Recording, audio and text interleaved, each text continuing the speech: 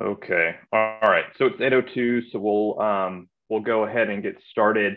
Thanks everyone for joining tonight for this installment of the National Fellow Online Lecture Series. We have a special session tonight for an Overhead Athlete Symposia with a great panel of speakers. So we will go ahead and get started. So just want to plug the next lecture before we get started here. So January 26th, next Wednesday at 8:30, osteochondritis test cans with Peter Fabricant from HSS.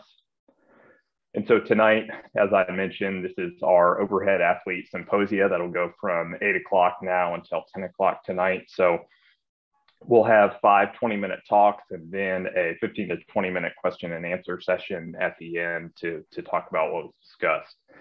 The speakers tonight will be myself, Kaila Holtz, Amy Liu, Jason Zaremski, and Kevin Wilk.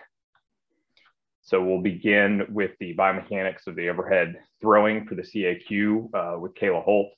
She's a clinical assistant professor at P&R, University of British Columbia. She was a pitcher for Team Canada softball, won the silver medal at the 2003 Pan Am Games, was 5th place in the 2004 Athens Olympics, and she played collegiate softball at UMass Amherst.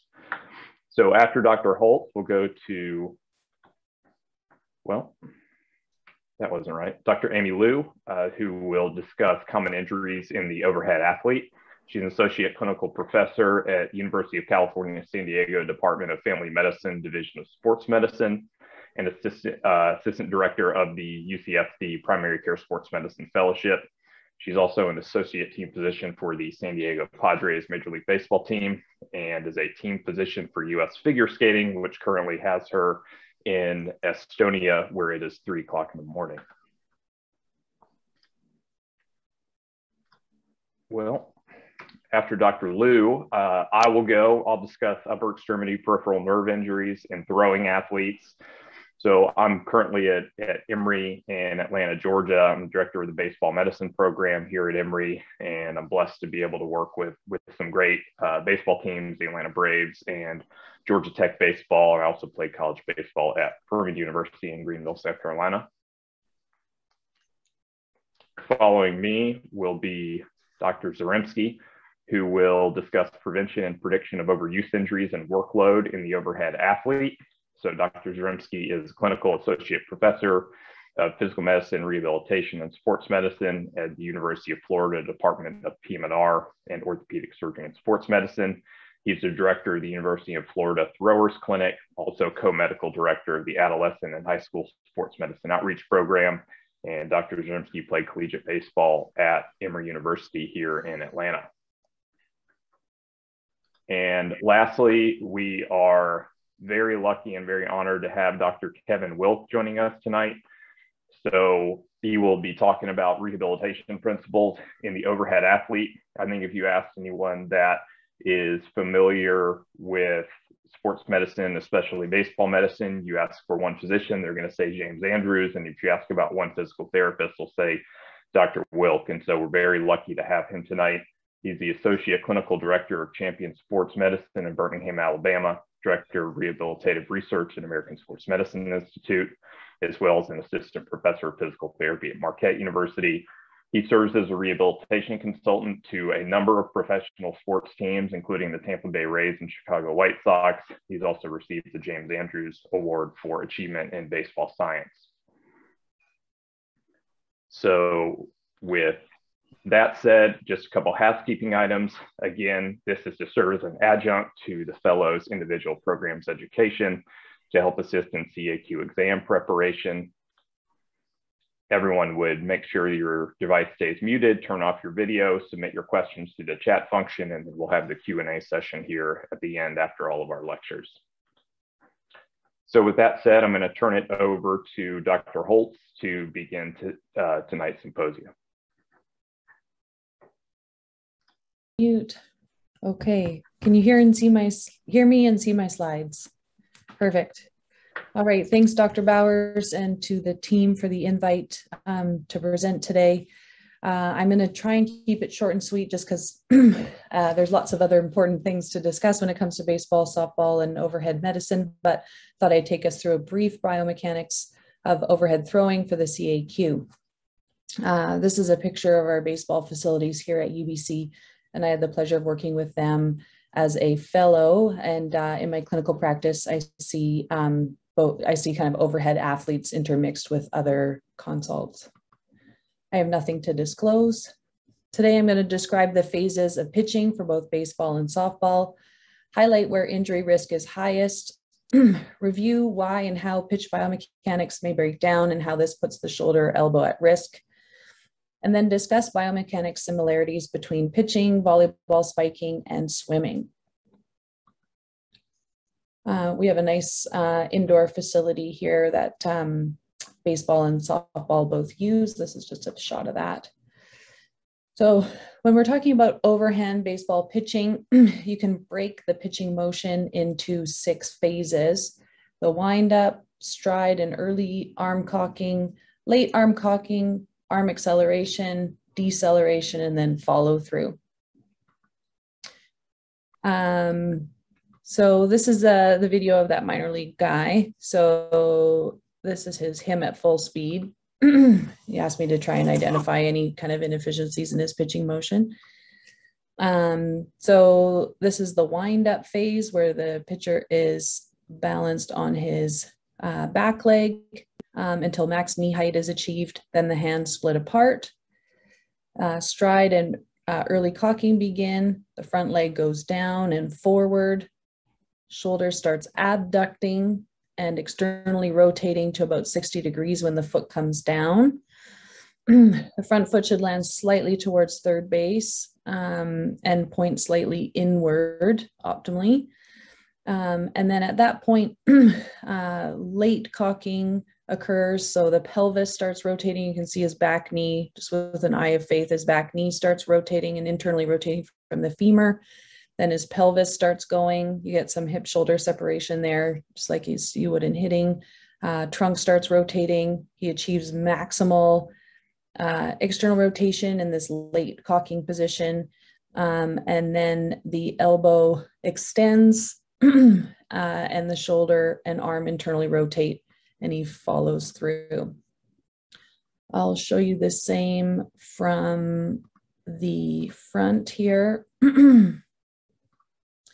Thanks, Dr. Bowers, for this video. So this is a video of a collegiate pitcher from the front.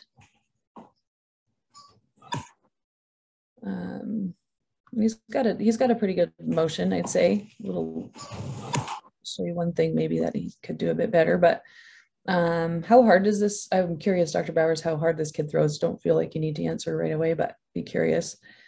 So he's on his back foot here, balancing. Knee comes up to height, full height. His arms start breaking apart. Knee comes down and forward. Don't worry about his glove and his pitching arm. That's just style points. Then his front foot lands. We're into this kind of early cocking phase with his arm externally rotated and abducted.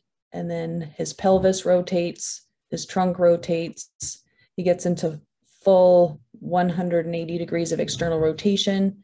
His arm extends and then shoulder internally rotates as part of acceleration at this point. So late cocking, acceleration, where elbow extends and arm internally rotates, follow through across the body, and deceleration.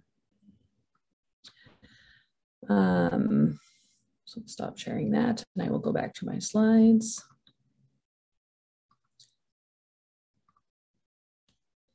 So this is just a summary of what we were talking about with the video there. And the key point or like phase of the pitching motion to be aware of and really kind of zone in with your eye, train your eye to see, is that maximal external rotation, acceleration, deceleration sequence. At maximal external rotation in that late cocking phase, that's when you might see shoulder pain due to internal impingement, which will be discussed later. During the acceleration phase, where you get that elbow extension and then forceful internal rotation. That's when ulnar collateral ligament stress is the highest. And then over the deceleration phase, the distractive forces are the highest. And you get shoulder pain often due to traction on the biceps anchor. So softball can be broken into the same 6 phases. For some reason, it's always been published on the analog clock, but you can apply the same kind of stride preparation or cocking, acceleration and deceleration paradigm to softball. We'll just go through that same sequence again. So this is actually a video of myself at the MGH Biomechanics lab. I had the pleasure of giving a talk there, and then they talked me into strapping on the markers, and we did some pitching, which was really cool for a study of theirs. So this is just a straight fastball from the side. And this is in about 50% full speed here. So you're looking at initially this stride is, or the wind up is when the arms are swinging back till their furthest point back. And then the stride begins with the left leg, in this case, striding out and forward. Landing should be slightly towards first base and the toe is turned slightly inwards. When the front foot hits, the arm is in about 150 degrees of abduction and should be maximally externally rotated. The arm then remains relatively straight, about 10 degrees of elbow flexion through the whole pitching motion, through acceleration, and then finally ball release after a forceful internal rotation, follow through, and the deceleration motion kind of across the body or in line with the ball. Let me just stop share and show you guys from the front. This is that same image, but from a frontal view here. Again, 50% speed. And it's always important to get a side view and at least a side view and a front view. A view from behind the pitcher can also be quite helpful, but these side and front views can be, that's kind of the minimal requirements if you're doing a biomechanics assessment. So arms come down, that's the end of the windup, then the stride. Landing, arms should be at about 150 degrees. Then the pelvis rotates first before the trunk starts rotating. Arm is pulled forcefully down, maintaining elbow extension. And then right at the end, you can see there's a forceful internal rotation movement of the arm and then follow through and deceleration.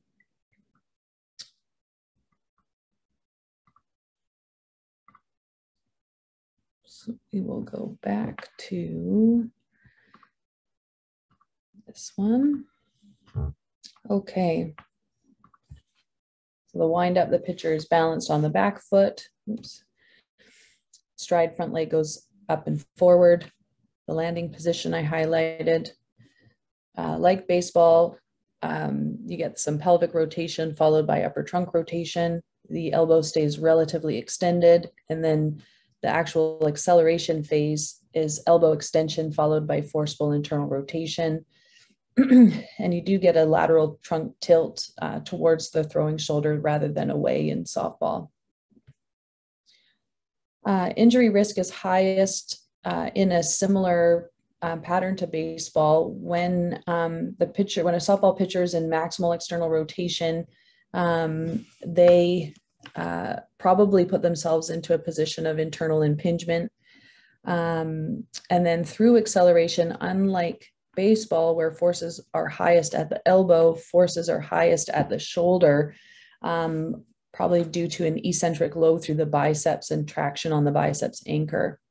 And then like baseball, in deceleration, distractive forces are highest, and you get some shoulder pain, probably again through traction of the biceps anchor.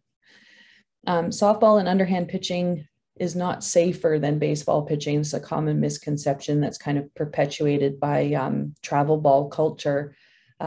Forces at the shoulder are similar between softball and baseball. It is probably safer for the elbow, but certainly not for the shoulder. And there's similar risks between the two sports for overuse injuries. This is just a slide to highlight that, you know, in order for you to be mechanically efficient, there needs to be a stable kinetic chain kind of setting up the efficiency of the shoulder, elbow, hand. And inefficiencies in the kinetic chain have been shown to be associated with lower ball velocity as well as increased injury risk. Whenever I'm looking at pictures and mechanics breakdown, I first look to glute strength. And so glutes really do set up proper kinetic sequencing. You can see if you had a weak glute medius, it'd be really hard to balance on the back leg and maintain balance long enough to be able to get the front or stride foot down. So glute med weakness often results in a shorter stride or a stride offline. And right from the get-go, the kinetic chain is disrupted. I love this idea that the scapula kind of funnels forces from the lower body through the arm and wrist. And so in overhead sports, there's often an imbalance between the periscapular muscles that may disrupt this force funnel. And this force funnel is important because if shoulder biomechanics are in the shoulders functioning properly, then the shoulder actually functions like a screw in a washer, whereby compressive forces, as the arm is kind of moved through acceleration, compressive forces at the shoulder are dispersed by the labrum. If you have a shoulder that's a little, rotated in an anterior rotated position, or if there's, an injury to the labrum, then you could have increased shear forces over the shoulder joint and the load disbursement is changed. And so that force funnel can't be as efficient. I'll just highlight this again by saying if someone presents with shoulder pain, an overhead athlete presents with shoulder pain, it's probably not the shoulder that's the problem. It's probably, farther back along the kinetic chain, improper sequencing, usually between the pelvis and the trunk. Is the culprit. And so I thought I'd just quickly run through volleyball and swimming. So 20% of overuse injuries in volleyball are to the shoulder. And during a spike motion, shoulder abduction and external rotation followed by a forceful extension and internal rotation motion is similar to overhead throwing. And so the same injury risks and mechanisms apply. Shoulder pain is also really high in collegiate swimmers. And so that same kind of initial out of the water shoulder abduction, external rotation to initial underwater entry where the shoulder internally rotates and adducts would predispose them to injury if their kinetic chain is impacted.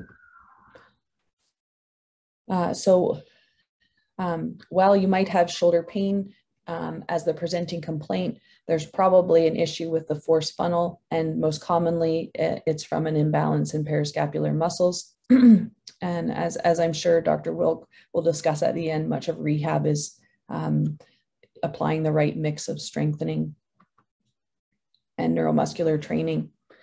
So that was a whirlwind multi-screen tour through the phases of pitching for both baseball and softball.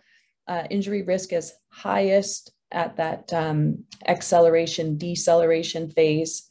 Pitch biomechanics break down usually because there's a mismatch in periscapular muscles, or because the shoulders lead the hips at foot strike. And all of these overhead motions have similarities in that athletes go from shoulder abduction and external rotation to a forceful internal rotation motion. If you have any questions, feel free to reach out, obviously on the chat or by email. And sometimes I'm still on Twitter. I don't know about you, Dr. Bowers. I've noticed that you aren't on as much anymore. Okay. Thanks, Dr. Holtz. So Dr. Amy Liu will go next to discuss some common injuries in the overhead athlete. All right. So let me share my screen. All right. Can you guys see my screen okay? And then if I do this, hopefully you guys see the actual presentation and not the notes. All right, well, thank you, Dr. Bowers and Dr. Zaremski, for inviting me to talk on our discussion panel today.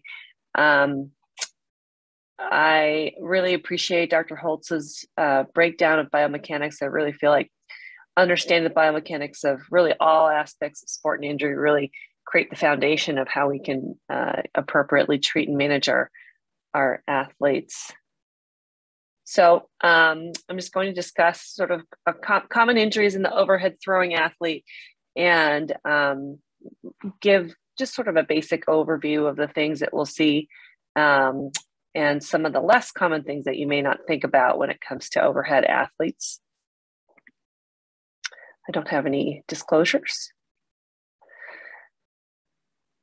So, you know, we can look at it first and what really defines an overhead athlete? What kind of activities would you consider to be part of an overhead type of sport? Baseball is pretty easy to identify, softball as well. I'm really glad that Dr. Holtz brought in volleyball. Tennis is another very common repetitive overhead motion that we can see in our athletes. I started looking into football, water polo, swimming as well. Started to consider lacrosse, amongst other things.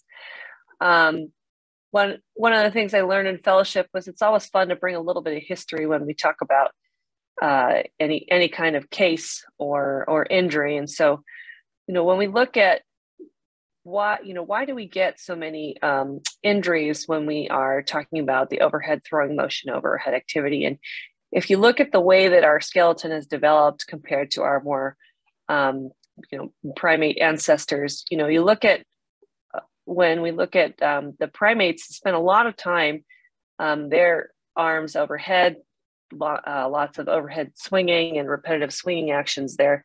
The way that their shoulder girdles, the way that we have evolved from their shoulder girdles kind of explains a little bit of these mechanics. Primates have a much more globular humeral head, and their glenoid is really redirected more upwards rather than lateral compared to us. They have a more elongated scapula as well as an elongated acromion and coracoid process, and that provides kind of a much more stable joint to support lots of repetitive overhead activities. We look at, let's see. Okay, then as we look at how our shoulder joint has evolved, our glenoid is really more directed laterally than cranially. We have a much shorter acromion and coracoid processes, so it really provides a little less stability when we talk about repetitive overhead activities. And anatomically, the acromion has now created more of a roof rather than a stabilizing buttress when we are participating in overhead motion. The scapula as well tend to move a little less in a cranial caudal motion and kind of a little more in medial lateral rotation. Again, part of what we like to teach in fellowship is, you know, when we talk about assessing injuries and coming up with diagnoses, it's one thing to come up with the what, or, you know, what the diagnosis, but a big part of it is the why. And so I'm really glad Dr. Holtz had an excellent overview of the mechanics. And so I had thrown in a few slides to kind of look at some of those mechanics. So just like she had reviewed, we've got a lot of different phases in the baseball pitch where it talks about your kind of your wind up, as well as your cocking or loading phase. And then you have acceleration, deceleration, and follow through. And as we see with some of the other sports, very similar in terms of those phases, like she mentioned, wind up, acceleration, wind up and sort of a loading or a cocking phase, acceleration, deceleration, and a follow through. Same thing with football. We can see that you've got some wind up or early cocking. All of those are really loading that shoulder joint or that that kind of upper extremity lever. And then depending on what their mechanics are in the action that they're trying to carry through, you've got your acceleration and follow through. Same thing here in tennis. You've got your windup where you have your ball toss, and then early cocking or a loading phase. Late cocking, as you can see, very similar to the late cocking phase in pitching, where you really have maximal external rotation, loading up that shoulder and elbow joint. And then you've got your acceleration and deceleration phase follow through.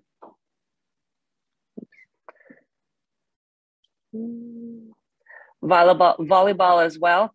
You know, that you've got your, when you talk about your approach and foot planting, that's sort of your loading. You've got your backswing, and then as they take off, you kind of come up and you can see how the arm has that similar motion where you've got abduction, external rotation, and then when you have your spike or your swing, that's where you unload all the force and then the follow through.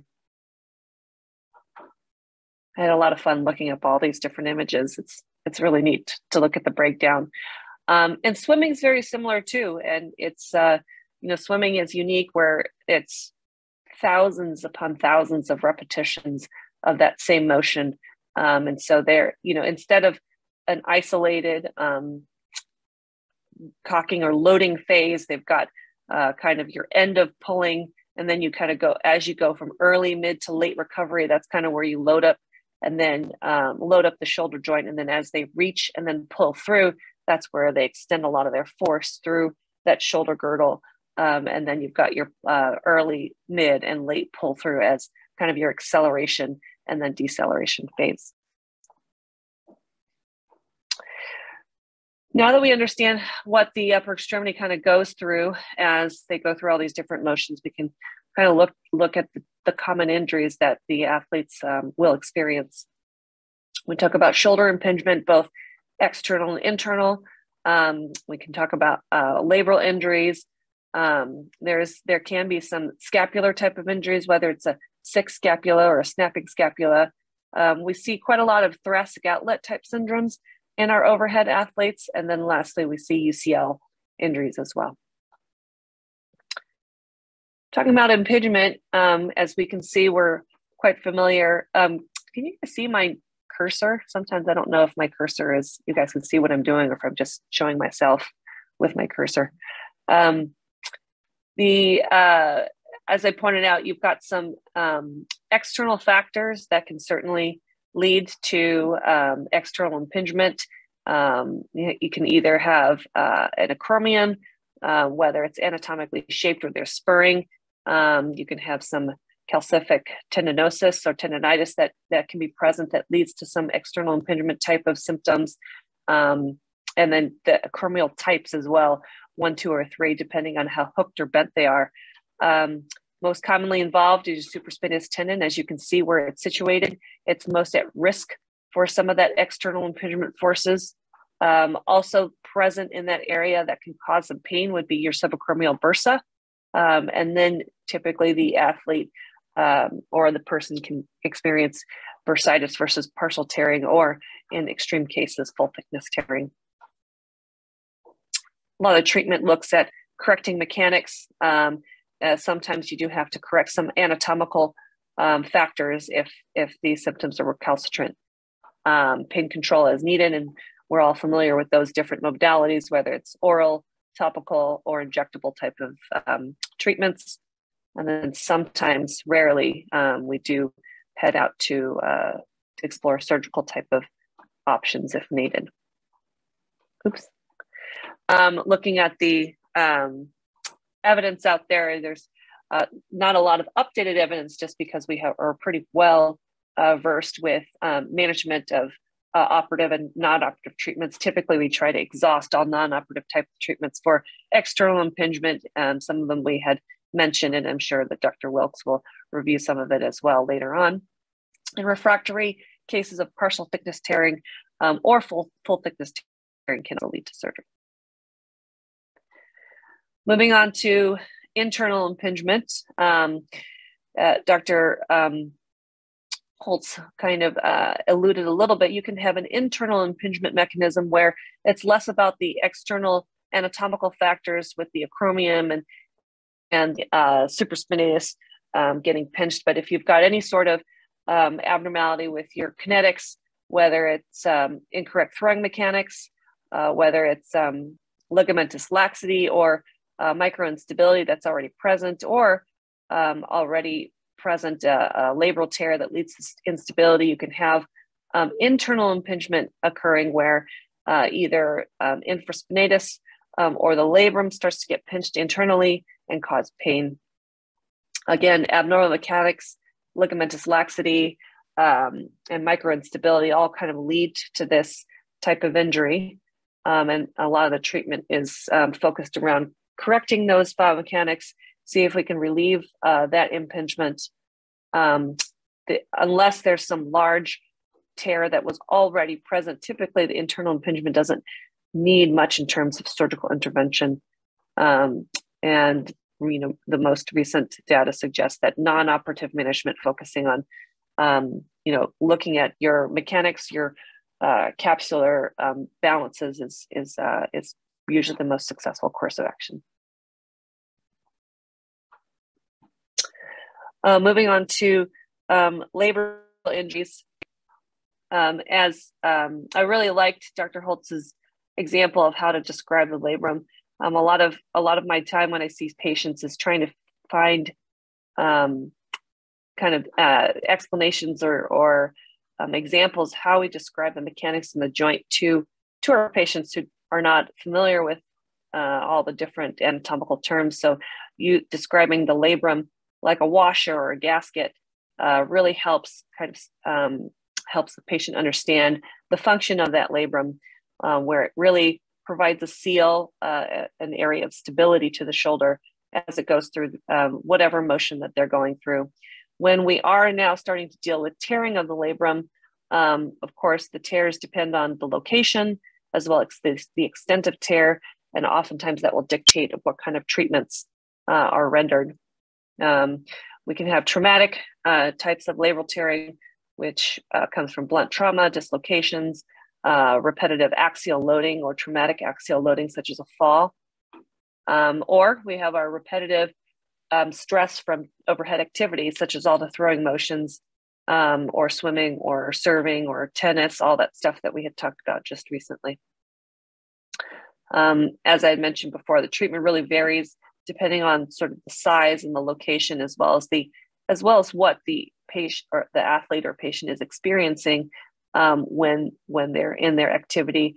In addition, what kind of sport or activity they're wanting to go back to. If we've got our weekend warrior compared to our collegiate athlete, the management may be a little bit different, even if they have the same type of labral tear. The two things I tend to really hone on to when I see patients with labral injuries is how much pain do they have and how much instability they have, because that will oftentimes dictate what kind of treatment we will recommend. Once we talk about labral tears, we start to get into the alphabet soup of shoulder injury and shoulder, the naming of these tears. We've got our slap tear that most of us are familiar with, our superior labral tear anterior to posterior. We've got pasta injuries, ALPSA, Hagel's, Glad's. These are all mostly important, I think, for our surgeons in terms of location. Just another way to, I think, describe the different types of labral injuries there are there. But again, from my perspective, when I'm seeing athletes or patients with labral injuries, I really focus on their activity as well as what symptoms they're having, and that really helps us dictate what kind of treatment we're going to recommend. There's some pretty good studies out there in terms of operative versus non-operative treatment for labral injuries. Interestingly enough, if really what a lot of not only what are they experiencing is important in terms of what we recommend, but also what activities they're going back to, because our weekend warrior or our occasional baseball or softball once a week game type of athlete may not really need as an aggressive treatment versus our collegiate or higher level athletes, who are expected to return to a high level of overhead type of activity. Moving on to the scapula, although oftentimes we don't think of the scapula as an area that we can experience a lot of injury, scapular motion, as I had alluded to before, in humans, has a lot of kind of medial to lateral rotation involved. We look at the shoulder when the shoulder is moving in abduction. The first initial 30 degrees of abduction is the glenohumeral joint itself only. And then as we move from 20 to 90 degrees, then you get a ratio of 2 degrees of glenohumeral movement to 1 degree of scapulothoracic movement. So you start to see right in this area, the scapula is starting to do their medial to lateral sort of rotation. And then as we move further up in terms of the abduction arc, the scapula increases a little bit more in their medial to lateral movement. But abduction is a combination of both just the glenohumeral movement as well as the scapulothoracic movement. When you've got abnormal mechanics, you can get lots of different mechanical symptoms of snapping, clicking, grinding, noise, pain, and any sort of abnormal motion, whether it's from scapular dyskinesis, whether from the just anterior, your rhomboids, your levator scapular, your trapezius. If any of those muscles are not working in sync, you can get a lot of dyskinesis in that scapula. If you have any muscular insufficiency from either atrophy from tearing or nerve injury, such as long thoracic nerve injury, that can lead to abnormal mechanics and scapular dyskinesis, which can lead to a lot of those symptoms as we talked about above. Less commonly, you can have some anatomical variations, such as just the way that the scapula itself is shaped. If there's presence of scapulothoracic bursitis, or less commonly, any kind of neoplasias that are present, they can, osteochondromas, elastofibromas, they can also cause abnormal mechanics as that scapula is moving through abduction and scapation motions that will give you some of those symptoms of snapping, clicking, grinding. The treatment in general is also focused on improving mechanics, identifying what sort of the abnormality or the insufficiency is. There are some non-operative or less invasive treatments you can consider, such as bursal injections if physical therapy or mechanics are not helping.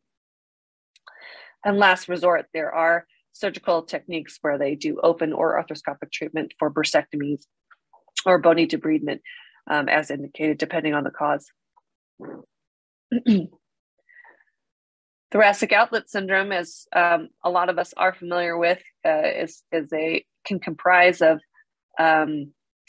affecting several different structures within that thoracic outlet region. As we know, the thoracic outlet itself is comprised of your clavicle, and then you have your ribs and all the major neurovascular and muscular structures that pass underneath it. The majority of thoracic outlet syndrome root causes are neurogenic, but sometimes we do have venous or arterial compression that can happen in that thoracic outlet area, depending on what the root cause is. Symptoms will vary, of course, depending on what is being affected. And you can have mixed pictures as well, where you have both neurogenic and vascular symptoms. Causes can root from anatomical in nature, whether it's an enlarged cervical transverse process, or if you have a cervical rib that is providing compression in that area as the athletes go through any overhead motions. Again, abnormal mechanics, whether it's imbalances or tightness within the scalenes, or increased ligamentous laxity or poor shoulder or scapular mechanics can also lead to compression in these areas.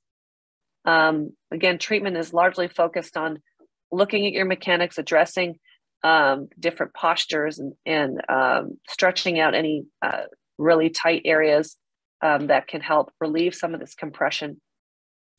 If there are some anatomical causes identified, cervical ribs, enlarged scalene muscles or tumors, or if there are significant vascular symptoms, surgical intervention is sometimes used. And lastly, we'll come across UCL injuries and tears. Again, as we had focused on in reviewing the mechanics of our baseball pitchers, as well as all the other overhead athletes, all that loading in that shoulder typically results in maximal external rotation or some sort of point of force in the elbow, whether it's pitching, tennis serving, volleyball spiking, swimming to some degree. And if your core stability or all your supporting structures are not strong enough to stabilize or disperse that force evenly, then you get an overload of your force across that UCL, resulting into injury. Most commonly seen in baseball pitchers, but it can be seen in other sports such as javelin throwers. About 50% of that force is applied across the UCL in those throwing motions. And as we mentioned before, in that late cocking phase where the shoulder's in the maximal external rotation, that's where it is most compromised. Treatment also varies from non-operative to operative, sort of depending on the extent, presence or the extent of tear and laxity, as well as effect on pain and function. Oops.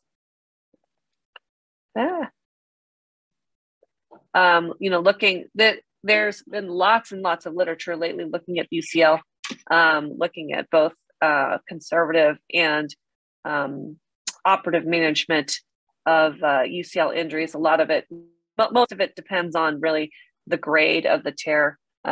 Most partial tears are handled conservatively and non-operatively, involving lots of relative rest, extensive rehab program, plus minus PRP.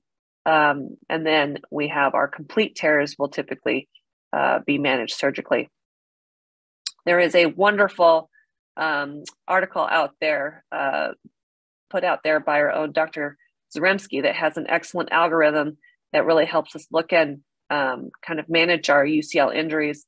And as we say, we can do a lot of non-operative management for sprains and partial low or high grade tears. And then it also takes into consideration where they are in their activity and what level of activity they are when it comes to their throwing career. And then, of course, with our complete ruptures, we'll typically refer to our orthopedic colleagues. And so I know we're doing questions that are in, but lots of, we've got, that was my review of common injuries in overhead athletes. Fortunately, neither of these athletes got injured in this picture. And I think we're ready to move on to the next talk. Thanks, Dr. Liu, appreciate it.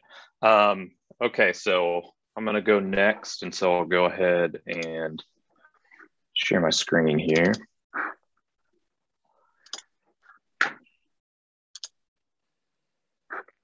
Okay. All right, so we're going to discuss here upper extremity peripheral nerve injuries in throwing athletes. And so I will, do my best to try to wrap up a little bit early and hopefully, pull us back on time a bit. We're about, we're not too bad right now. So upper extremity peripheral nerve injuries in throwing athletes. This is just a plug for our baseball medicine program here at Emory. You can go to our website down here at the bottom. We have some resources on the website if anyone's interested.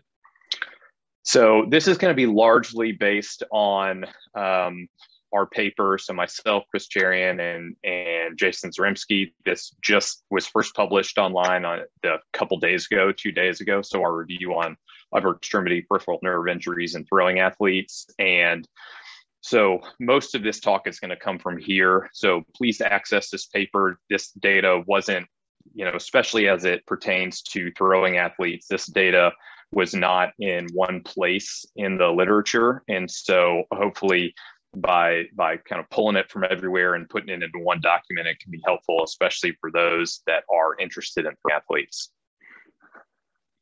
So our agenda for as far as what I will talk about.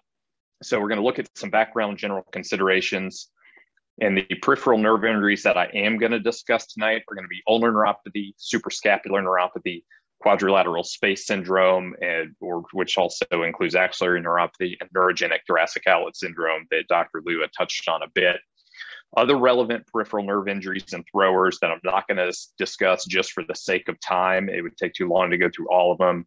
Going to be median neuropathy, which is much less common. When we think of median neuropathy, such as carpal tunnel syndrome, that's going to be, while we see it all the time in patients, in a thrower specifically, it's going to be much less common. Radial or posterior interosseous neuropathy, long thoracic neuropathy, and musculocutaneous neuropathy. So these, all of these are addressed in our review paper, but I'm not going to go into them tonight. So throwing mechanics and injury. So as Dr. Holtz had shown, the throwing motion just in and of itself possesses an inherent risk of injury just due to the amount of force that's moving through the throwing arm. And because of coexisting pathology and that risk of injury, the diagnosis of throwing-related peripheral nerve injuries is often delayed. Also, it's delayed because in throwers, these peripheral nerve injuries are often dynamic in that they're just occurring through the throwing motion. They're not necessarily getting symptoms all the time at rest. And so static tests such as EMGs and MRIs, it's hard to identify these things because they are dynamic and happening in a dynamic fashion. And so there is some literature out there. One of my colleagues with the Braves, Dr. Gary Laurie, has published on this, doing pre and post exercise MRIs to look at how things change with dynamic activity. And I think that is helpful. And then also certainly what we can do with ultrasound, where we can do some dynamic imaging, can be helpful here as well. So alteration in the kinetic chain due to a peripheral nerve injury increases the risk for further injury. So if we don't identify a peripheral nerve injury, this pitcher's having pain, the kinetic chain breaks down, it's going to increase the risk for further injury. And so clinicians have to be cognizant of peripheral, upper extremity peripheral nerve injury locations that happen more frequently in throwers than in the general population. And so from a data standpoint, there is one paper in high school level athletes showing that 9.4% of peripheral nerve injuries are season ending at the high school level. So this, I'm not going to belabor the biomechanics points as Dr. Holtz had already done her talk. And so we're just looking at a throwing motion here. And the only thing I want to highlight is, as we go through this, is that, well, is just the amount of force that's going through this throwing arm and the amount of valgus stress that's moving through that. The elbow and the amount of rotational force on the shoulder is just tremendous. And so we just see here why these throwing arms are so such a high risk for injury. So from a history standpoint, and for these peripheral nerve injuries, presenting symptoms, as most of us know, are going to be pain, numbness, paresthesia, weakness. However, in throwers, the presenting complaint may be dead arm or functional decline. They may not complain of numbness. They just say their arm feels dead. They can't throw at the same velocity. They don't have the same location as they had before. And that could be the presenting symptom. So if they come in with a dead arm, you think of things like posterior impingement or labral tears, but also think of peripheral nerve injuries. Pay close attention to aggravating factors in arm positions, and that is, when in the throwing cycle do the symptoms occur?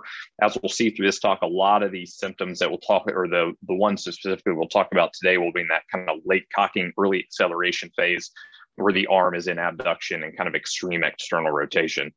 At this point, I'm going to defer a general discussion on physical exam and a general discussion on diagnostic workup. We'll get into those things a bit more as we get into the specifics of some of these. General treatment considerations. So often I know a lot of us, a kid has pain and we'll talk about giving them NSAIDs to see if, of course, the NSAIDs calms it down. But a recent Cochrane review shows that for nerve symptoms, NSAIDs actually have really poor data to support their use. And so may need to think twice about using NSAIDs when it comes to peripheral nerve injuries. Neuropathic agents, we talked about gabapentin, things like that. There is efficacy, but the side effects, especially in a high-level athlete, are are going to outweigh the benefits. And so somnolence and dizziness and those things, just agents we probably don't want to use in a high level athlete. So we're going to focus on targeted rehabilitation programs, which Dr. Wilk will talk about later. And then certainly I'm biased when it comes to ultrasound, seeing as that's kind of the primary thing that I use in my clinic, both from a diagnostic and a therapeutic standpoint. But ultrasound guided injections have huge diagnostic and therapeutic utility for peripheral nerve injuries.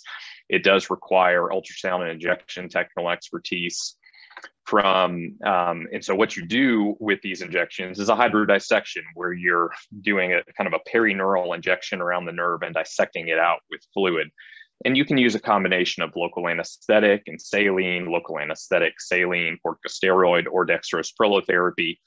There is data showing that local anesthetic plus corticosteroid does better than local anesthetic alone. But if we also look at this trial down here, there's level 1 data in carpal tunnel syndrome showing that dextrose prolotherapy is superior to hydrodissection with saline or corticosteroid alone. So dextrose prolotherapy is probably something we need more data on, but certainly is something that's cheap and easy to do, that we can do an ultrasound guided dissection around some of these nerves and good relief from. And I've, clinically and personally had good relief with dextrose prolotherapy with a series of hydrodissections for different peripheral nerve injuries and compression syndromes, and then certainly surgery.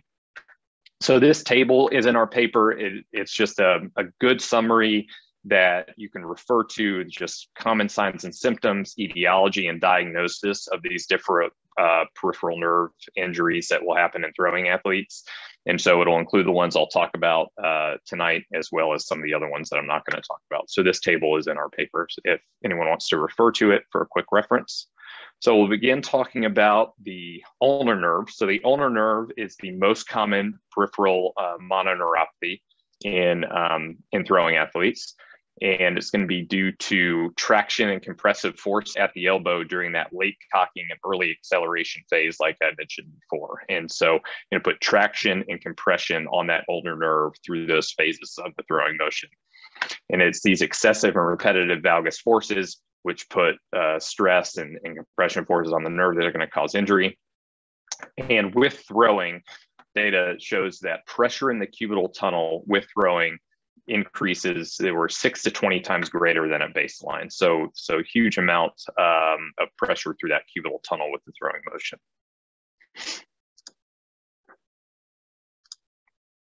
So the initial presenting symptoms may be, as I mentioned before, maybe diminished performance rather than your typical nerve symptoms. You may have medial elbow pain with or without sensory changes. They could be just dynamic, where they only occur with bone motion in that late cocking and early acceleration phase. And then as things progress, the athlete may begin to have symptoms at rest. One thing to think about is, does the athlete have subluxation of the nerve? Is it snapping and popping over that medial epicondyle as you go from extension into flexion? And you can tell this very easily with dynamic ultrasound, where we can see if there's subluxation there. Sometimes you can also just palpate it. And the thing you want to think about with subluxation is, does it reproduce the symptoms? Because data has shown that there's asymptomatic subluxation in about 16% of individuals. And Kawabata in this paper looked at dynamic ultrasounds of a bunch of youth baseball players, and a third of them had asymptomatic ulnar nerve displacement on those dynamic ultrasounds. And so just because they have subluxation doesn't necessarily mean that that's the cause of their symptoms. But if they have subluxation that reproduces the symptoms, that's probably a big component of it.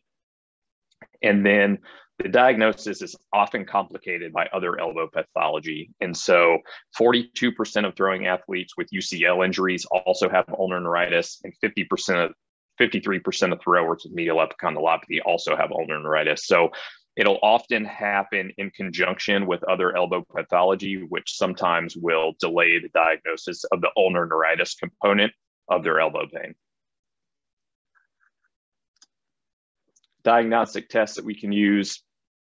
Certainly ultrasound is what I use the most, just because of it's what I have in clinic and what I'm trained to use. I do that for nerve cross-sectional area measurements. So the larger the cross-sectional area, they can get into the abnormal range and it can show some nerve irritation and compression. And then also we can look for dynamic subluxation I mentioned before. MRI is not used to evaluate the nerve specifically. It's used to evaluate for other pathology. And then EMG nerve conduction studies, they may be normal until it reaches the advanced stages. So a normal EMG certainly does not rule out ulnar neuropathy or ulnar neuritis. So just because you have a patient, they seem to have ulnar nerve symptoms and they get an EMG and it comes back normal, that doesn't mean they don't have ulnar nerve pathology. They may just have symptomatic subluxation that occurs through the throwing motion, and that's what's causing the neuritis. So this is just an ultrasound picture. We kind of lay the patient's back and we ultrasound at the medial epicondyle, which we see here. We'll see the ulnar nerve here, and then we can trace around the ulnar nerve and get some cross-sectional area measurements. And that's kind of beyond the scope of this talk, is talking about the specific cross-sectional area measurements, but there are plenty of good papers in the literature talking about kind of the normal and abnormal ranges for nerve cross-sectional area. And it's just an easy way to diagnose nerve pathology where you don't necessarily need an EMG or nerve conduction study. And here we're just looking at the ulnar nerve. As we come a little bit distal down through the cubital tongue, we see the FCU, the two heads of the FCU and the ulnar nerve coming down between them, and we can measure the ulnar nerve there as well. The next one is just a picture of ulnar nerve, video of ulnar nerve subluxation. Don't judge this ultrasound image. It's not very good. The depth is all wonky on it, but it's just for the purpose of showing the nerve sliding out. So this is arm moving from extension into flexion, and we'll see the ulnar nerve here kind of popping and perching on top of the medial epicondyle and coming back. And so we can easily see that on ultrasound and determine whether or not that reproduces symptoms. So for management, non-operative 3 to 6 months before surgery is considered. We're going to rest from throwing. So we'll have some physical therapy, may consider doing an ultrasound guided injection and nighttime splinting. They're not going to start throwing a program again until they're asymptomatic. And the caveat here is if they have symptomatic subluxation. If they have symptomatic subluxation, then you may be quicker to refer them for surgery to go ahead and have the transposition. So, and then for surgery specifically, with a failure of non-operative management, persistent symptomatic instability, if they have concomitant elbow pathology or severe symptoms, you may go to surgery faster with those. And in looking through the data and in talking to different sport surgeons and upper extremity surgeons, the preferred surgical technique in throwers is going to be decompression with a subcutaneous transposition. If you do decompression alone without the transposition, it doesn't address the subluxation, and in a patient that doesn't already have subluxation, it can predispose them to having that nerve instability. And in a thrower, a submuscular transposition can cause damage to the flexor pronator mass, which you don't want. You can also have some continued post-op symptoms with submuscular transposition. So second here, we'll talk about suprascapular neuropathy. And so the suprascapular nerve, we know, innervates the supraspinatus and infraspinatus with compression at the suprascapular notch. There could be a deep, dull kind of posterior shoulder pain, and then there may be some weakness, but usually at the suprascapular notch, it's more of pain, and you can have atrophy of the supraspinatus. With compression at the spinoglenoid notch, you may have more just weakness and atrophy, and it's often painless. So as I mentioned, kind of a vague, deep posterior shoulder pain, and that pain is going to be worsened in the cocking phase of throwing. There may be some weakness and there may be some atrophy that's going to be more at the spinoglenoid notch, but as we see here, throwing athletes are more susceptible to injuries at the spinoglenoid notch with isolated atrophy and weakness. And so one study looked at the amount of MLB pitchers with isolated infraspinatus atrophy, and that was about 4% of MLB pitchers had that isolated atrophy, and those were more prevalent in higher volume pitchers. There's often a component of scapular dyskinesia with suprascapular neuropathy.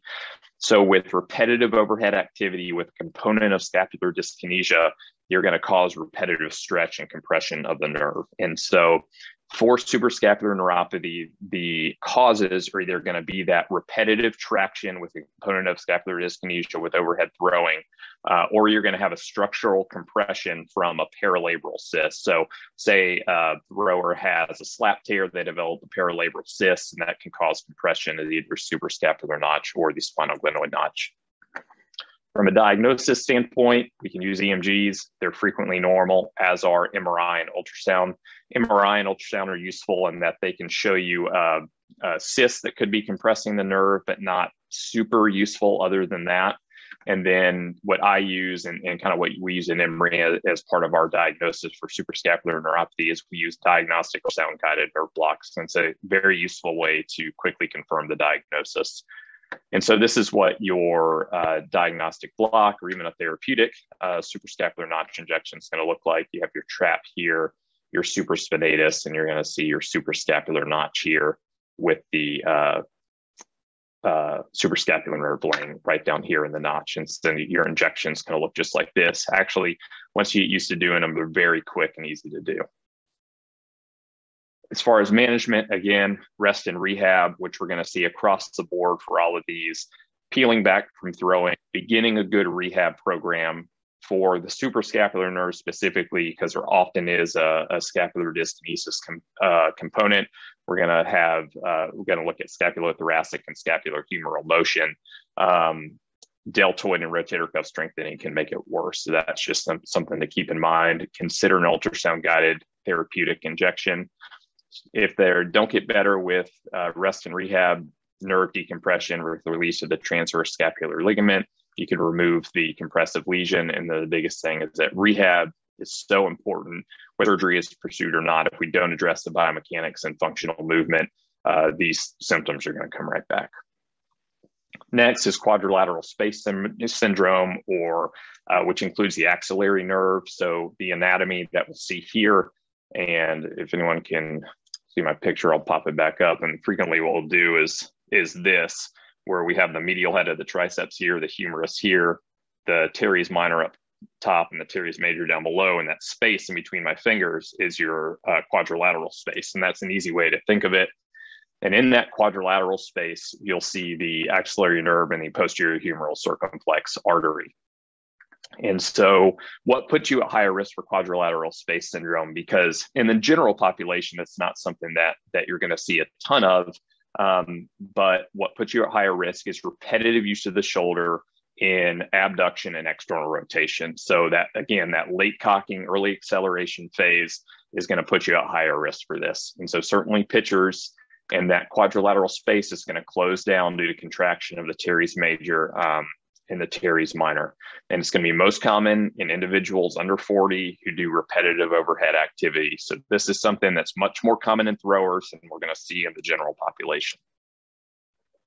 So these individuals are going to come in a lot of times.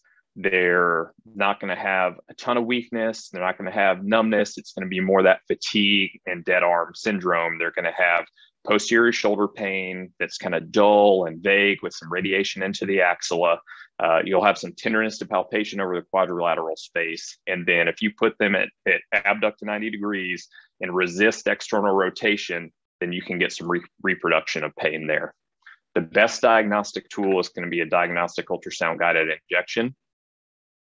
EMG and nerve conduction studies are often normal, as again, these symptoms are often dynamic and positional, and MRI can be helpful if there's a cyst or a mass or see some denervation changes in the muscle, but usually the way that we diagnose it here when we see it is a diagnostic ultrasound guided injection. And so that's what we're looking at right here. We'll see the picture. Here's the deltoid. The teres major is here, the quadrilateral space that's right in here where the nerve and artery sit, and your needle is going to come down right here, and you'll see how we're doing it. I wasn't actually injecting this person without gloves on. It's more for demonstration. And so that's what it's going to look like from an injection standpoint. And we'll do that diagnostic injection there, and then we'll put them through some motions and see if we can reproduce their pain or if their pain is better. management here. So if anyone's interested in ultrasound guided diagnosis and management for quadrilateral space syndrome, here's a good paper right here that you can look into, and it'll have some ultrasound images and some techniques on how to do that if you're interested. So rest and rehab, again, I won't belabor that. I'll leave that to Dr. Wilk to discuss these things. Ultrasound guided injection for pain relief. And then again, if 3 to 6 months, if they fail non-op management, then you can have a decompression of the quadrilateral space. There isn't a ton of data in the literature on surgical techniques for this, but for the data that is out there, there are very few complications that are reported. And so lastly, I'm not going to spend a ton of time with this. I'll try to wrap it up since Dr. Liu went through this some. Neurogenic thoracic outlet is like my favorite thing now. It's one of my biggest clinical interests. We actually end up treating a lot of it here at Emory just because of some of the surgeons that we have. And so I've been lucky enough to get involved with a lot of these patients on the ultrasound side. So it's compression and irritation of the brachial plexus, which what we find here, it's much more common at the rectopectoralis minor space than at the interscalene triangle. Throwing athletes have a 3 times higher prevalence of thoracic outlet syndrome compared to the general population. Baseball and softball are going to be your most commonly associated with it based on NCAA data. And then secondarily, you'll see water polo and swimming are going to be, next on that list based on this NCAA data. And again, worse with repetitive overhead activities. Again, you'll see late cocking, early acceleration phases with that shoulder and abduction and significant external rotation of the arm. You're going to narrow down specifically the retropectoralis minor space. So those cords, the medial lateral and posterior cords, are going to be compressed up against the pec minor with that arm in that position. And then certainly with throwing athletes with that throwing arm arc of motion that shifted towards external rotation, that's going to predispose them to neurogenic thoracic outlet as well. Working on a review paper with one of my colleagues at Mayo Clinic in Florida, one of the talented medical illustrators at Mayo Clinic put this together for us. And this is just looking at the compression so you can kind of visualize the compression back behind the pectoralis minor. So we see the pectoralis minor coming to the coracoid here, and we see how putting that arm into abduction, external rotation can compress those structures underneath the pectoralis minor. Again, presentations can be non-subspecific. You may have some anterior shoulder tightness, maybe some paresthesias and radiating arm, shoulder and arm pain. On exam, you'll see some scapular dyskinesia. If they have a scalene component, there'll be some tenderness at the interscalene triangle. There may be some tenderness at the coracoid. You can do a Tinel's at the coracoid or just medial to the coracoid. The suprascapular stretch test that you're going to see right here that Dr. LaFosse has demonstrated in the literature. So you can do that suprascapular stretch test. And then frequently, some of these patients will have, when they have spasm of that pectoralis minor, their affected shoulder will be rolled off the table like this, as you can see there. So have them lay down and look to see if one shoulder is kind of pulled up off the table compared to the other. But, like in a lot of other places, these special tests have a lot of false positives.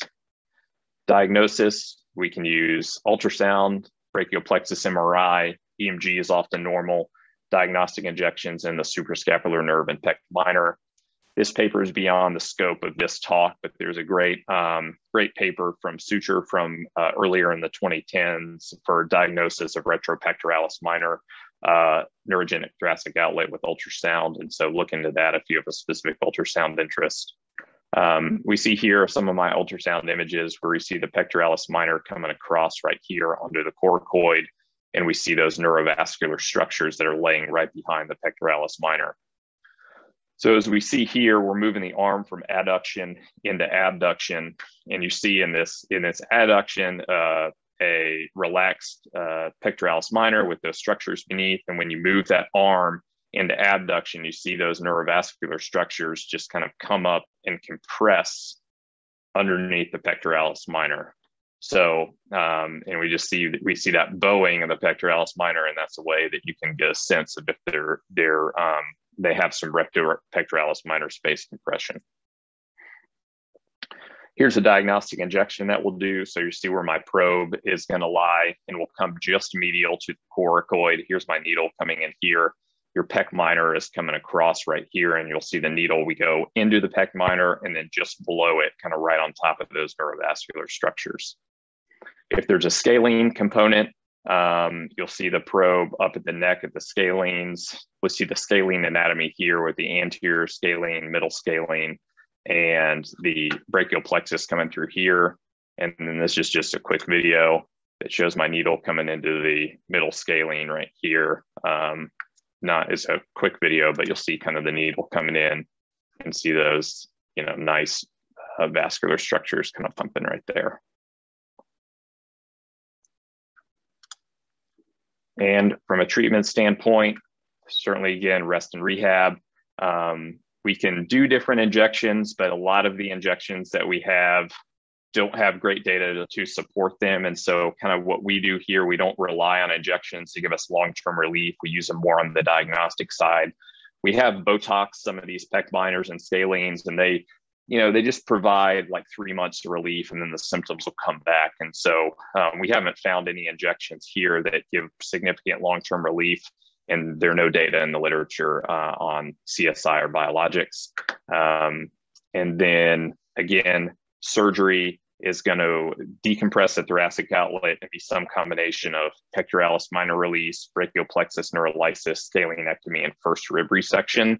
From a purely scalene or rectopectoralis minor space, neurogenic thoracic outlet, you can frequently skip the rib resection, and patients do pretty well with the others that has much less comorbidity to it.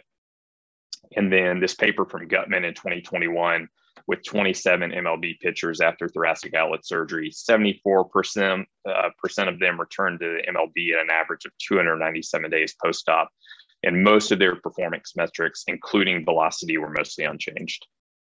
So again, I went longer than I should have, and I apologize for that, but the ones we didn't discuss today were here, radial nerve, long thoracic nerve, and I'll leave them out for the sake of time. So questions we'll get to at the end, and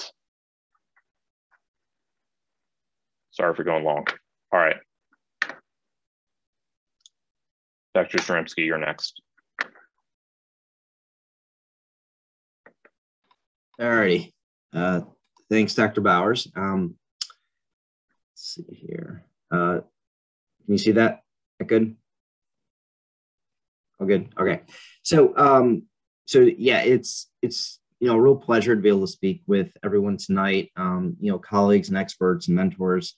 So what my talk is going to focus on, we've gone from the biomechanics to the common injuries to some more the nerve side of things. And after me, Dr. Wilks will finish up with the rehabilitative side of things. Well, I want to take a step back and think about the prevention and prediction of these injuries, particularly the overuse injuries and workload in the overhead athlete. So most of this talk may not be in your CAQ exam, but will certainly be something you need to be aware of if you're going to take care of athletes, particular overhead athletes. I have no disclosures. So, a lot of times what we're going to do, and what I recommend to our trainees is, how are you going to talk to coaches and athletes and parents, and what do you want? As a parent or as a coach, we might want our son or daughter to throw harder or faster. We want our athletes or kids to be successful. We certainly want to improve performance, but on the flip side, we also want to make sure they stay healthy. And sometimes the first three are in direct concert against, number four. So it's sort of a balancing act. And, I think Dr. Bowers probably alluded to it a little bit, but, the growth of research in throwing athletes has been exponential in about the last decade and a half or so. This is some images I took from December, and this is just using, terms baseball and injury, softball and injury, and injury prevention throwing separately. And you can see just the significant growth of evidence-based research and publication in that time. In one burgeoning area of research that I really feel like, especially AMSSM members should have an ability to really tackle, is kind of the overuse aspect of things and the workload aspect of things. From an overuse standpoint, I will talk about pitch counts a little bit, but then also workload, which is a concept that if you are aware of or you've started to learn, especially the fellows and residents that are online tonight, that's something that's been more talked about in greater detail in the lower extremities and just starting to get looked at in the upper extremities. So what are some non-surgical areas, particularly in research, that we can really get involved in and make a difference in? Well, the first is usage or volume, however you want to describe it. And traditionally, innings was how someone would talk about it. You know, Greg Max threw 250 innings this season, or Nolan Ryan threw 300 innings this season. Well, these days, and really in the last 5 or 10 years, there's been a significant push when you're really trying to describe volume in pitchers, not from innings, but with pitch counts, because that's the true measure of how much you're actually doing something, in this case, pitching a ball. And the second area is workload, which I'll go into depth a little bit as well. So, you know, the first question I always ask to folks is, outside of the fact that maybe you like baseball or softball or sports, is why do you actually care about this? Well, if you want to be a good sports medicine physician, if you want to be a good sports medicine team member, you have to understand that if you're taking care of throwing athletes, throwing injuries are ridiculously common. There was a really nice systematic review published in AJSM a couple of years ago. And what Dr. Norton and his colleagues did was really break down factors into known risk factors, thought to be risk factors significantly, and not really. And if you look at the known risk factors, and I highlighted in the left-hand side in yellow is arm fatigue, and then pitches per game for shoulder injuries, not necessarily elbow injuries. And if you look at the other factors, some things that we think might happen, but we're not confirmed, things such as shoulder external range of motion, total arc of motion, which Dr. Wilk is a real expert in.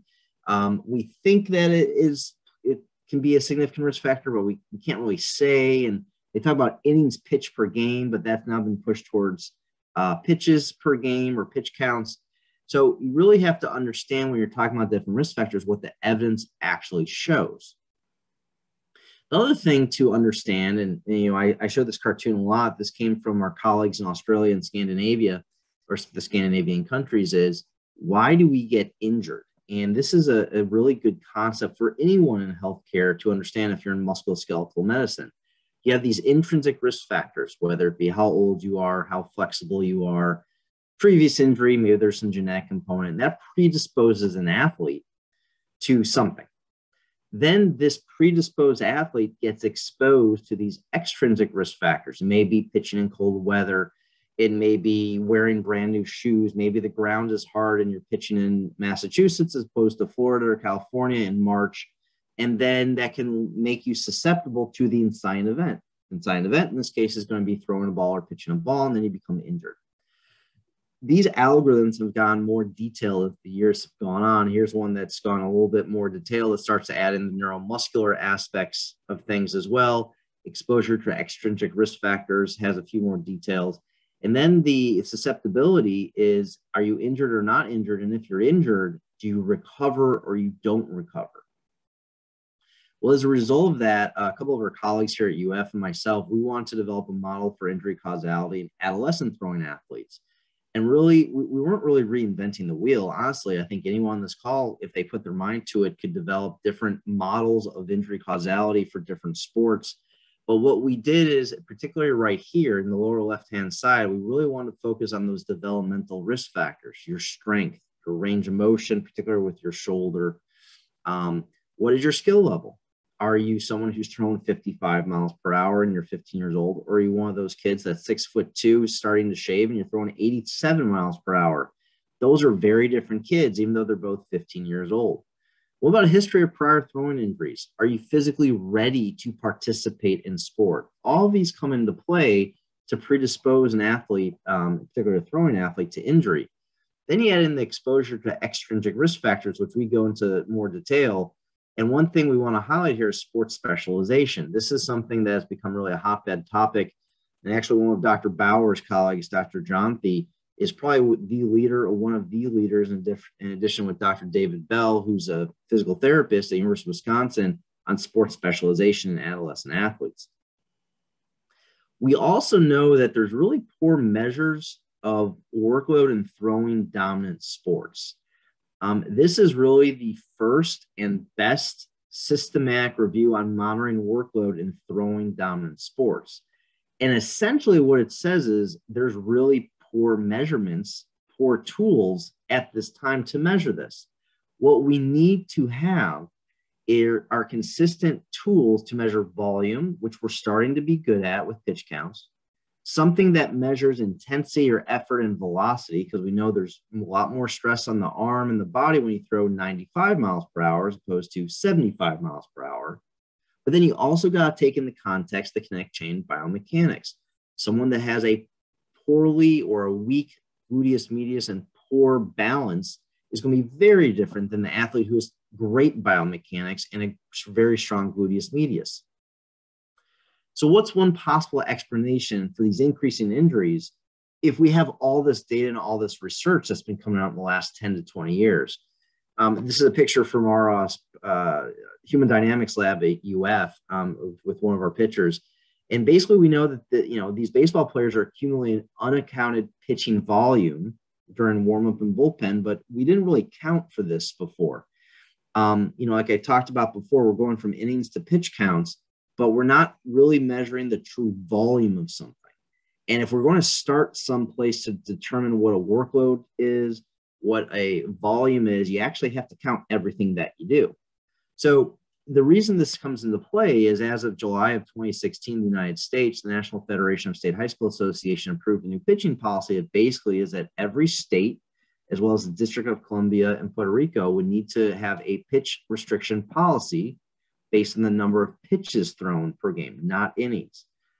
Essentially what each state, for the most part, did, a few states went a little bit off of this, is they use what's called Major League Baseball's Pitch Smart Guidelines. And for those of you who aren't aware, this is a great website. I put the link in the lower left-hand side.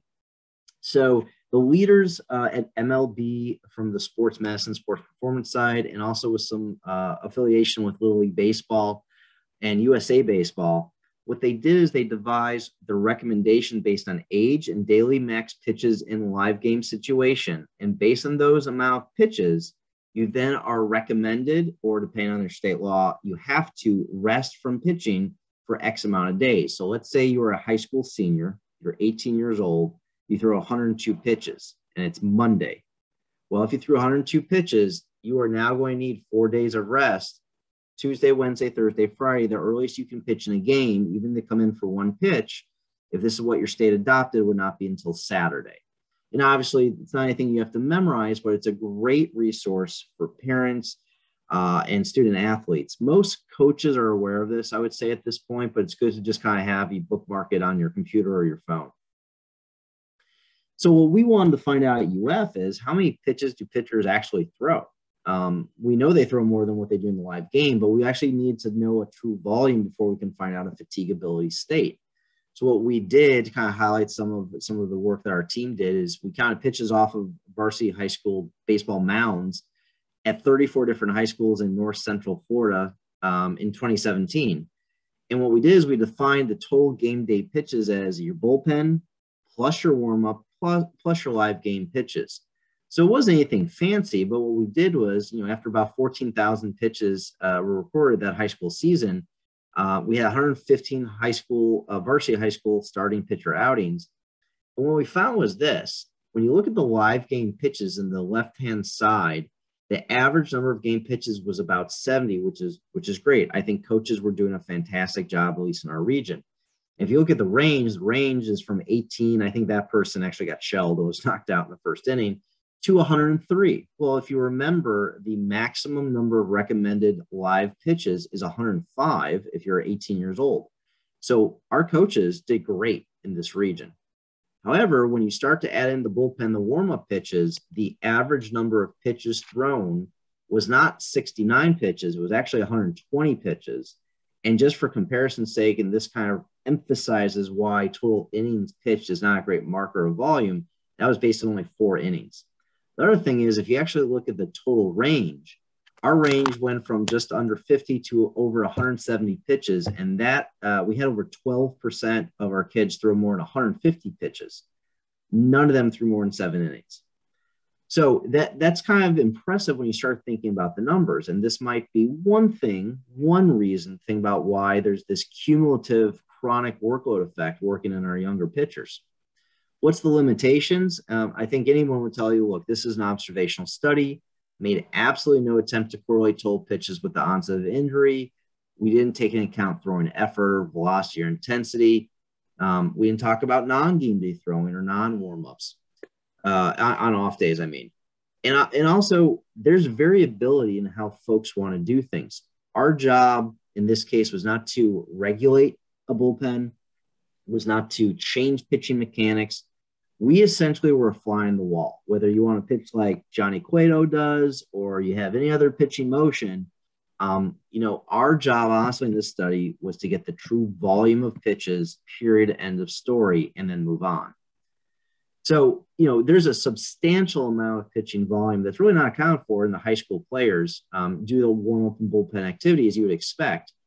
And really, close monitoring of these extra pitches should occur to help mitigate overuse injury risk. I'm not saying to throw less in the bullpen or do less warm-up pitches. I think coaches, athletic trainers, sports performance team members need to be aware of this, because the significance is this is really the first study that actually determined the true volume of pitches thrown off a mound on a game day. And by understanding the true volume of these pitches, we can now move forward and develop further systems to monitor workloads over longer periods of time. So this was actually a springboard for further research. So now we need to determine workload. So for most of the fellows on, I would think, you're about 7 months into your fellowship, you would have seen this picture by now. If you haven't, this is I don't want to say classic because it's not that old, but this is one of the more well-known cartoons put out there. This is led by Dr. Tim Gavitt, who is probably the international world-renowned leader in what workload is and the amount of publications he puts out. He's in Australia. Anything by Gavitt's usually very good. And this is basically a snapshot of an athlete's work with respect to sport or exercise.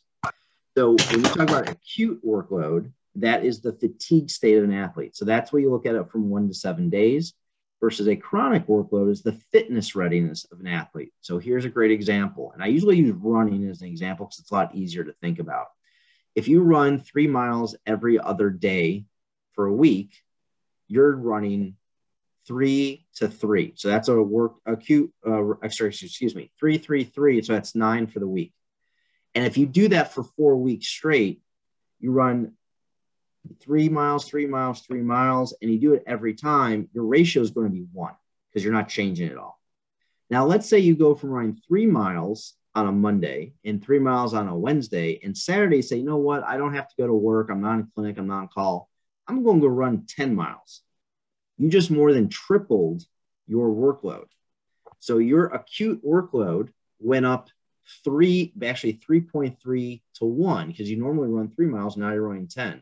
So you've left the ideal zone, which is around a 1 to 1.3, 0.9 to 1.3, and you just went all the way up out of the graph. And what data has suggested, more so in the lower extremities, is once you get beyond a 1 to 1.3, your risk of injury begins to go up. Doesn't mean you're getting injured, just your risk goes up. So now we've gone over the basic concept of workload. Let's go back to the question, where is there a lack of decrease in pitching injuries? We have all these pitch count regulations now. It's been going on for 5 years. But there's many other factors why.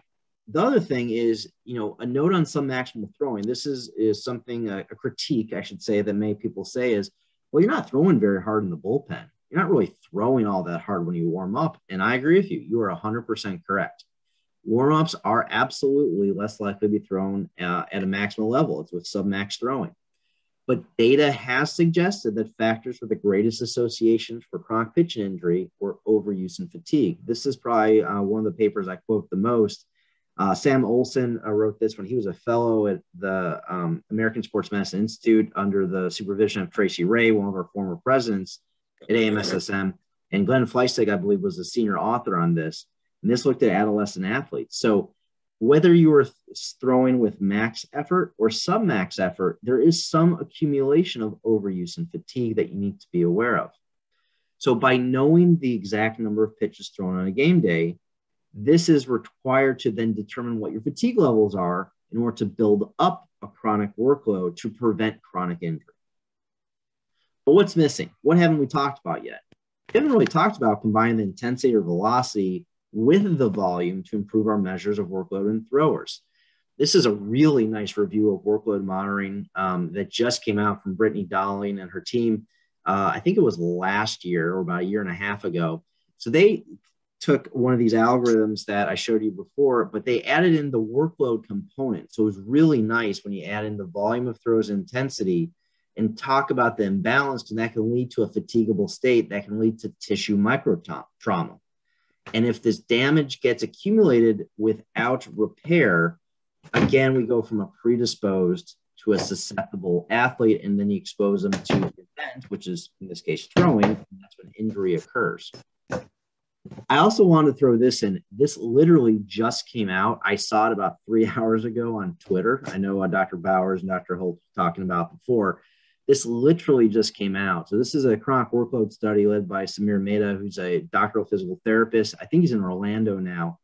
And what they did is they looked at 49 male baseball players. Most of them were around high school seniors or so. And they looked over a 4-year period and give them tremendous amount of credit using a device called the Modus Throw Sleeve.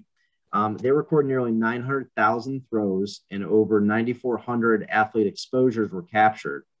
Now, the reason that research is so difficult with baseball, particularly when you're not in the professional level, is only 24 injuries were reported and only 11 of them were throwing related. So think about that. Almost 900,000 throws, only 11 throwing injuries. So it's a labor of love what a lot of us do when we're doing this.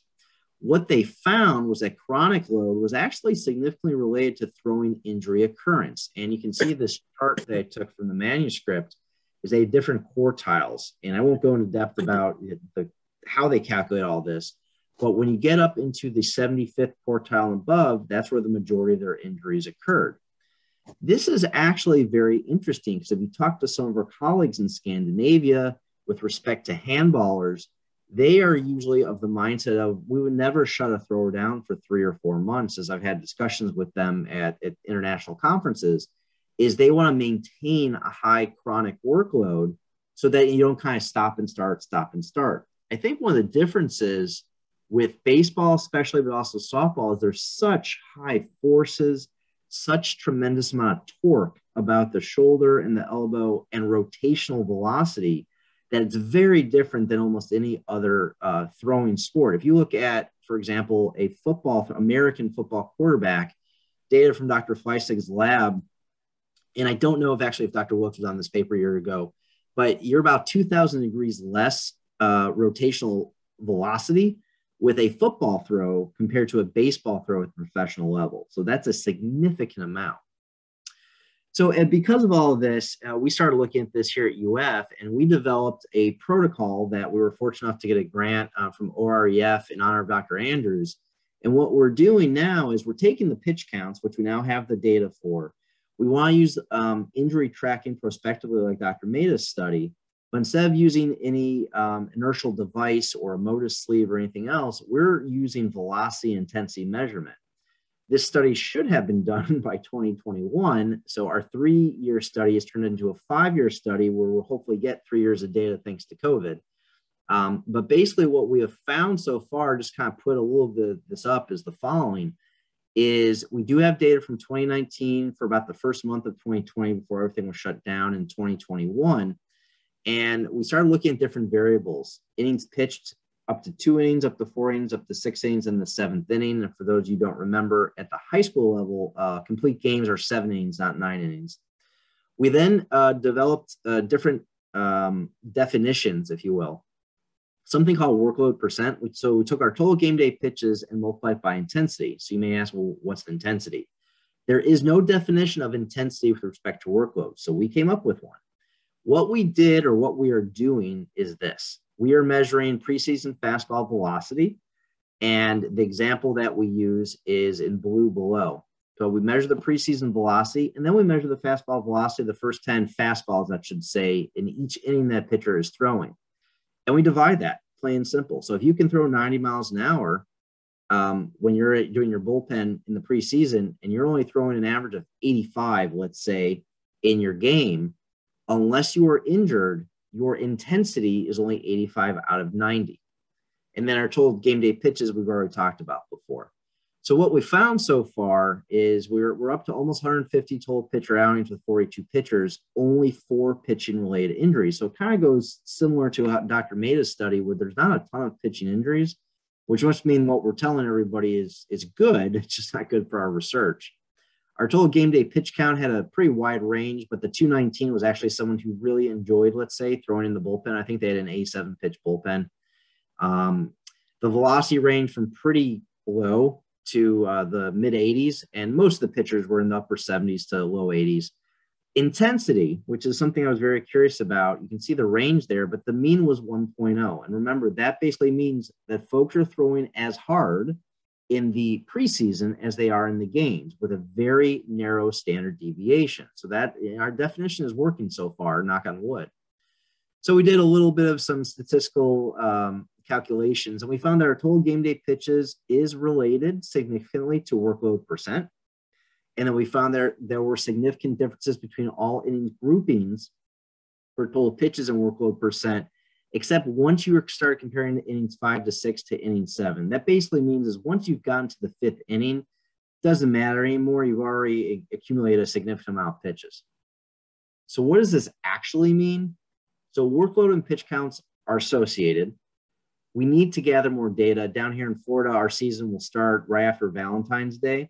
So if workload and injuries are significantly associated, then by extension, total game day pitch count would be a correlate for workload and injuries. So this monitoring system may lead to prevention of overuse injuries in high school baseball pitchers. If all that made you dizzy, this picture basically explains what I just said in the last couple of slides. Workload, should be connected to total game day pitch counts, which then should be correlated to injuries and all of the above. So that is what the hope is going forward. So in the end, and this is probably what's most important for your CAQ exam, whether you're talking about weighted balls and velocity measurement, whether you're talking about surgical intervention, orthobiologics, workload and train, which was the point of this talk, analytics and wearables, they are all connected. You have to understand that it's a multi-pronged approach. I usually say it's a 3-pronged approach. I'm sure there's more prongs, but you have fatigue, threshold, pitch volume, workload, velocity. You've got connect, chain, training, and program analysis, biomechanics, and the evaluation and monitoring. And they all are interconnected. That's why this is very difficult when you're coming up with recommendations to make sure the evidence is actually a well-done study and it can be replicated. I will unshare. Hopefully that was insightful. And now we'll turn it over to Dr. Wilk.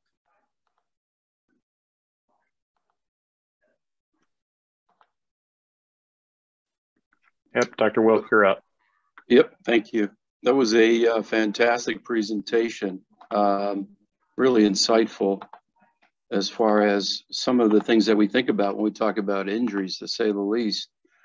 So my congratulations on all that work and good luck in the future.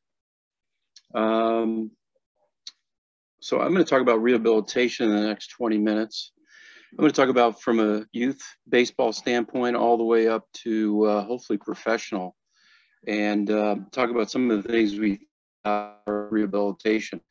These are my faculty disclosures of which I'll make sure none of them get involved in this presentation. I want to thank Dr. Bowers for his kind invitation to have me present this evening. One thing about webinars, these are great. You can watch them from anywhere. You can watch them from home or poolside. See this gentleman here. This is our facility in Birmingham, just to give you a little bit of insight. This is where physical and occupational therapy is. We have a biomechanics lab next door. And obviously baseball is a top priority here. As was mentioned earlier, several individuals, Dr. Holtz in particular, you know, when we think about overhead athletes, many times we think about throwers, but certainly there's other overhead athletes that many times have problems with their shoulders and their elbows. So my quest in the next 19 minutes is to talk about injury trends, a little bit how it's changing, a little bit on risk, how it relates to rehabilitation. But I really want to talk about things that you can apply tomorrow morning or Monday morning, whenever you go back to work, as far as a return to play criteria testing and what's new in rehab and youth baseball players, as well as more experience. So hopefully I'll give you a sense of direction.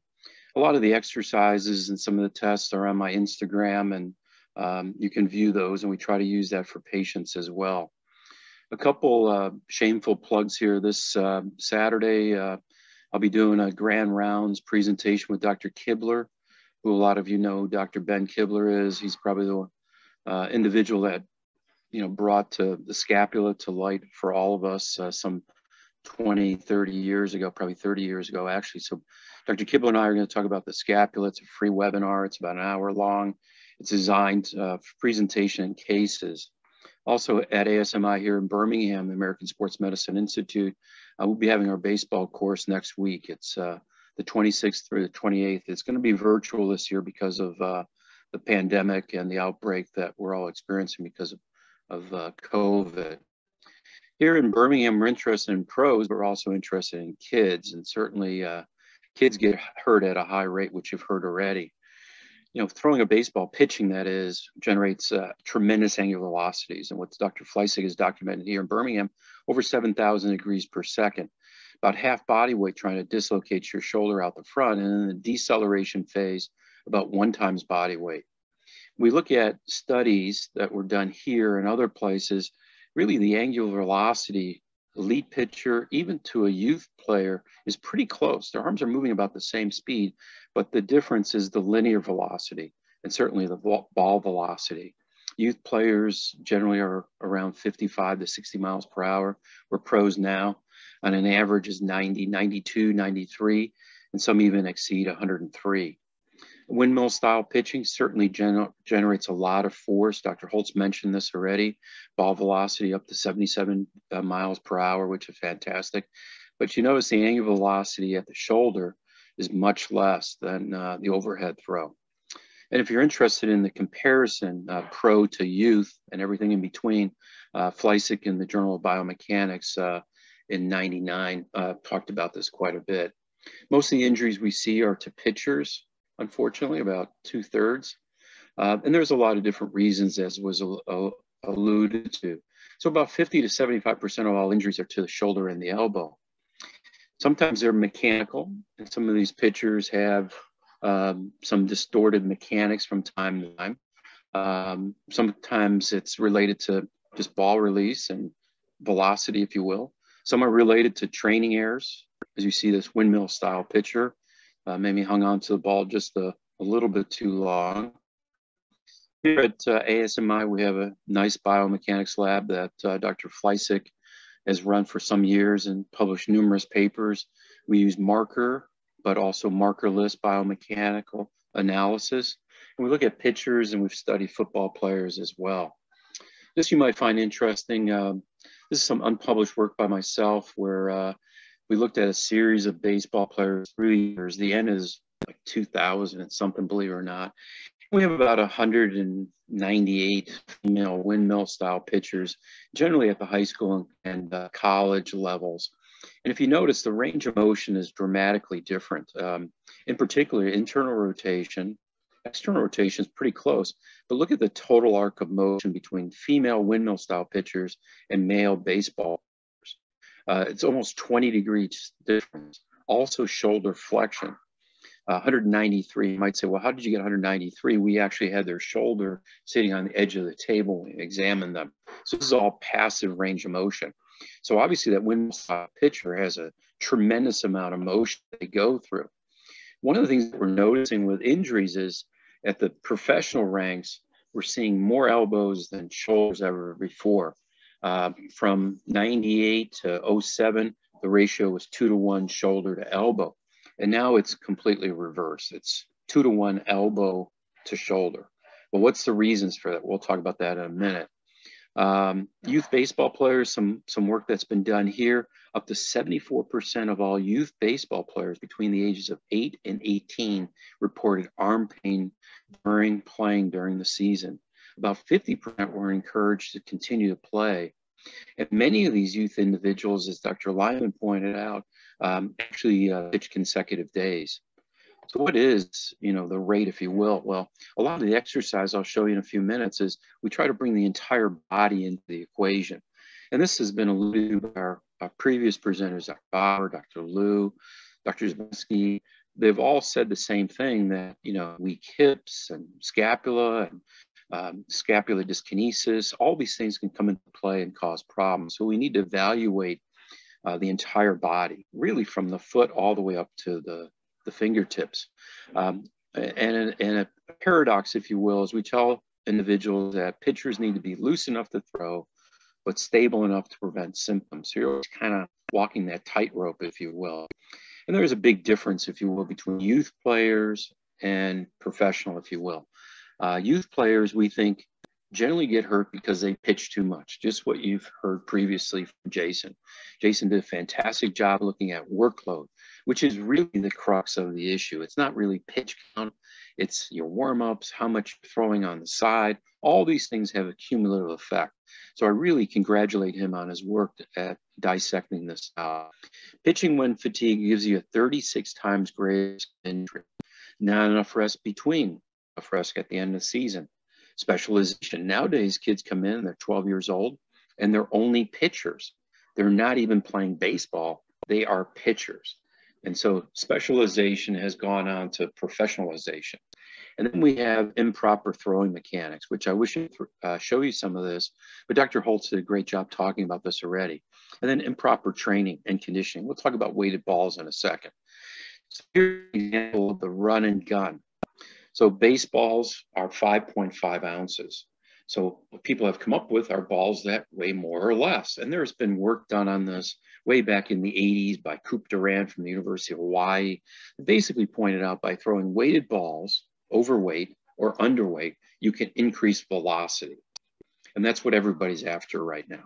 Throwing hard. So this gentleman is generating a tremendous amount of force, especially when he's running into it, especially with a ball that maybe weighs 9 or 12 ounces. This is called the rocker, if you will. We are rocking back and forth. And again, these balls come in various weights, all the way up to 32 ounces in some cases. So instead of throwing a 5-ounce baseball, 5.5, they're throwing something 6 times greater. Well, does it really matter? This is a study by Mike Reinhold up in Boston. This is published in Journal of Sports Health. He had 34 male high school baseball players, mean age 15, randomly assigned to 1 to 2 groups, weighted ball and a control group. And their weighted ball group threw for 6 weeks balls that weighed from 2 ounces, underweight, all the way up to 32 ounces. They did increase their velocity at the end of 6 weeks by about 4%, which has been substantiated by numerous others. The problem is 4 injuries, 25% of the study group were injured, either in the study or immediately thereafter. 3 UCL injuries and 1 olecranon stress fracture. The other aspect of this in the second part of the study that Mike Reinhold did is to elucidate why he thought these injuries occurred. And he felt as though the injury occurred because it increased their range of motion, in particular external rotation. This has been pointed out before that 2 16-year-olds many times don't look alike. Physiologically, they look different. And obviously, sometimes even psychologically or from a mental aspect. What about more the elite thrower, the collegiate or professional? Why do they get hurt more frequently? Well, we think it's velocity. Velocity, and actually at the shoulder, the excessive ER is actually good for your shoulder, the retroversion, but it's bad for your elbow. So you're more likely to sustain an elbow injury with more ER. Pitching when fatigued, poor throwing mechanics, and actually if you were born and grew up in a warm climate, it's been shown that you have a higher rate of UCL injuries. That's been pointed out by Erickson and Chalmers as well. Throwing hard is bad. And again, people are interested in velocity. Coaches, I hear from college coaches all the time, they're interested in somebody who throws 89, 92, long levers, tall individuals. They can teach control, teach them how to pitch. They can't teach velocity. Here's some data from Major League Baseball looking at the average fastball velocity over a 10-year period from 2008 to 2018. And velocity has gradually increased with a couple plateaus. Look at the number of Tommy John surgeries, UCL reconstructions as well. And there's a lot of different reasons for that probably, but it almost mirrors the increase in velocity as well. So what about rehab? When I see a younger person, when I say younger, high school, maybe even younger, a lot of times, you know, they have shoulder pain. Maybe they have little leaguer's shoulder, little leaguer's elbow, apophysitis. And really what I'm looking at is their entire body. I put them on a lower extremity strengthening program, hip and core, control their scapula, address their throwing mechanics, and gradually get them back to throwing. The elite level, it's really more fine tuning. We're looking at imbalances in range of motion, strength. A lot of times in the more mature thrower, it's tissue degradation. So we're trying to regenerate tissue as well. So let's get into some specifics. People start physical therapy, they expect immediate response, right? They want one visit, you've solved my problem, and that's not going to happen on a regular basis. Keys to success for me is specific diagnosis from you as a physician, also identifying involved structures, and treating the causative factors that have been elucidated prior, normalizing motion, the balance between internal and external rotation, improving posture. Historically, throwers have horrible posture, especially young people. Tight anterior, pec minor, as Dr. Bowers talked about, a lot of thoracic outlet-like symptoms, and working on dynamic control of the humeral head.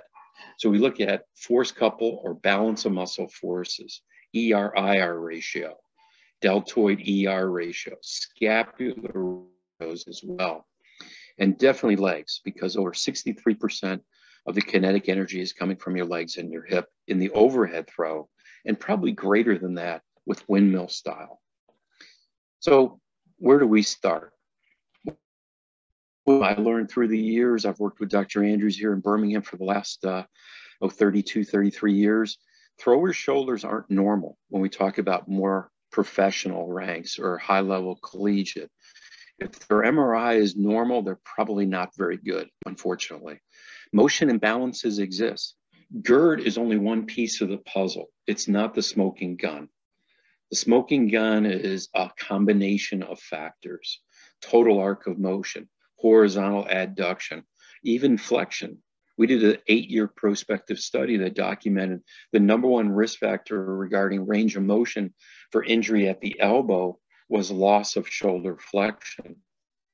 That was followed by increase in ER. Internal rotation did not correlate. Hips and core training is critical, more than just shoulder strengthening, and proper throwing training programs. Weighted balls are okay, they just need to be supervised and controlled. Long distance throwing is okay, but not everyone can throw 300 feet. This is a study we did with the Rays back in 2000. 31 asymptomatic baseball players were MRI'd. These were pitchers, by the way. 90% had abnormalities on their labrum, 87% on their rotator cuff, about 40% actually had cystic changes on the bone. This study was also substantiated by Miniaci as well. Let me spend a couple minutes on criteria to return to throwing. We have criteria for ACL patients, and we found that establishing objective criteria decreases the rate of re-injuries in ACLs in particular. I believe that would be true for baseball players as well. So what do we look at? Well, we wrote a paper on this in the International Journal of Sports PT. Myself, Mike Bagwell, George Davies, and Chris Arrigo, and that was published in 2020. We said, look at range of motion, look at all ranges, IR, ER, not just internal rotation. Check it at 90 degrees, check it at 45 degrees. Take a look at shoulder flexion. Take a look at shoulder horizontal adduction as well. Definitely clinical exam, your favorite special tests. Different physicians have different favorite tests, to say the least. Muscle strength. In the past, we've published papers on isokinetics, but it's costly, it's time consuming. And nowadays I really use more handheld dynamometry, but we still do isokinetics under certain circumstances and have published several papers on that. Have done appropriate rehab. Our big caveat is you will not start a throwing program or return back to play without doing plyometrics. 2-hand plyos and 1-hand plyos. And you need to do that for several weeks to gradually prepare your tissue for the stresses of throwing. This gives you an example of what we want you to do prior to throwing. That's a 2-pound ball. He throws it up against the wall, gets all the way back in end range ER. We do a rhythmic stabilization. Dynamic stabilization exercises, these are called ball drops, where the person lays on the table, 2-pound ball, and they release and catch the ball. It's a 30-second test, and we count the number of catches as the person we just tested yesterday. His 30-second ball drop equated to 114 ball drops and catches. Then we would do this on their non-throwing shoulder. What are we looking at? We're looking at fatigue. We're looking at how does your shoulder respond to this? How do you feel afterwards? Are you sore the next day? All these things would be 3 trials. We take the mean of the 3. You can see when this gentleman gets done with 30 seconds, he's pretty tired. And he'll do this on his uninvolved or non-throwing shoulder as well. You would think it would be a big discrepancy. We're actually looking for, if you're coming back from injury, 90% or greater, but the normal is usually about 10% greater. The other one is throws up against the wall. This is a 2-pound ball. He throws in as fast and as possible. And we count the number of throws. This gives you an idea of what it looks like. He's actually releasing that ball. So we're looking at arm position. Does it change? How much ER does he have? Does he have any discomfort? And obviously the number of taps on the wall. Then we back you up 20 feet. Why 20 feet? Because there's a wall here and we can't go any further. That's a 1-pound ball, and we have you throw toward the target. Hitting the target, we don't count. We just take a look at your mechanics just superficially. We've tested to date 181 healthies, 93 UCL reconstructions. Also, what was mentioned was lower extremity. So we do a single squat. We do this for time, 30 seconds in your office. Young people are horrible at this because they're weak in their hip abductors. Hip abduction has correlated with throwing mechanics alteration. It's also correlated to ball velocity. So if you want to increase your velocity, get your hips stronger. That's what I tell kids, even though personally I'm not that interested in velocity. Core, I noticed one of the questions was, is there a way of testing core in the office? It's called the plank test. There's numerous data points on this. When we do it in our clinic, we actually have a little sensor. So we put this little belt on, it has a little sensor, and as soon as his spine moves that segment at T12, the test would be over. Interfaces with a phone. With competitive athletes, they'll get very competitive with these tests. We also do a subjective score as well. All right, last 2 minutes. What are we doing different with rehab exercise? Here's a young man, he's 12, 13 years of age. He's doing his band exercises. And you know, today for me, that's not good enough. It's like laying on the table and doing exercises. So now we want them to lunge. Get into a lunge position, use your resistance bands so you don't have to use dumbbells. So you can use at the ballpark. You can do this in the gym, but we want to get your legs engaged. We want to get your core of your body engaged when you do the exercise. We do a variety of these exercises like on a stability ball or even side planking or in a lunge position when he's doing his external rotation. Many of these young people cannot do a side plank. They're weak in the core. So we have them do half planks. Here he's doing a rowing motion in the upper left where he's in a squat position. Stability balls are great because it brings the core of the body into the equation. It brings erector spinae, but it's also a bilateral exercise. So with our youth baseball players, we're trying to do more single leg stance, single leg movements. We're trying to bring the core of the body into the equation, more prone exercise like you see this young man here. His legs, he can't maintain that position. He's dropping down to the table. Single leg balance. A lot of these individuals just have poor body awareness and they're propelling their body toward home plate when they're pitching. So we're trying to get them to center their mass, work on the rotational force, and drive from the ground up. This is a classic example. We're in a squat position and he's going to do 10, 15 reps. Endurance is critical. When he fatigues, his injury rate goes up. So we want him to up the repetitions with all these exercises. He can squat during this or do like a lunging type of motion as well. Posture, a young man like this probably uses a backpack, probably plays video games, and probably has poor posture. So we try to address that as well. A lot of single leg drills like you see here. And look at this person's body position, body control as he does it. His legs wobble, his arms are moving around, dramatically different than that gentleman I showed previously, who was a professional baseball pitcher. And then last couple of things to summarize, in young people, we tell them we want you to play another sport. Rest your arm from throwing. We want you to rest for about 3 months after your season is over. Play another sport like soccer or basketball so your arm recovers. We have a Little League Throwers program that we have. It's available through ASMI. We made a video on this just recently. You can go to asmi.org for that. In summary, we also have a Throwers 10 program that was published in Physical Medicine and Rehabilitation a few years back in 2016. We also have an advanced Throwers 10, so we try to progress the exercises. We also have a volleyball 10 program specific for the volleyball player. And we also have a softball windmill style pitch. So with that, I know there's some questions. I want to end and leave some time for questions. So I really appreciate your kind attention, and I look forward to your questions. Thank you so much for your kind attention. Thanks, Dr. Wilk. That was great. I wish we had could give you another hour to talk. So I think inevitably with 5 speakers, we were going to go over time. So I think that was just bound to happen.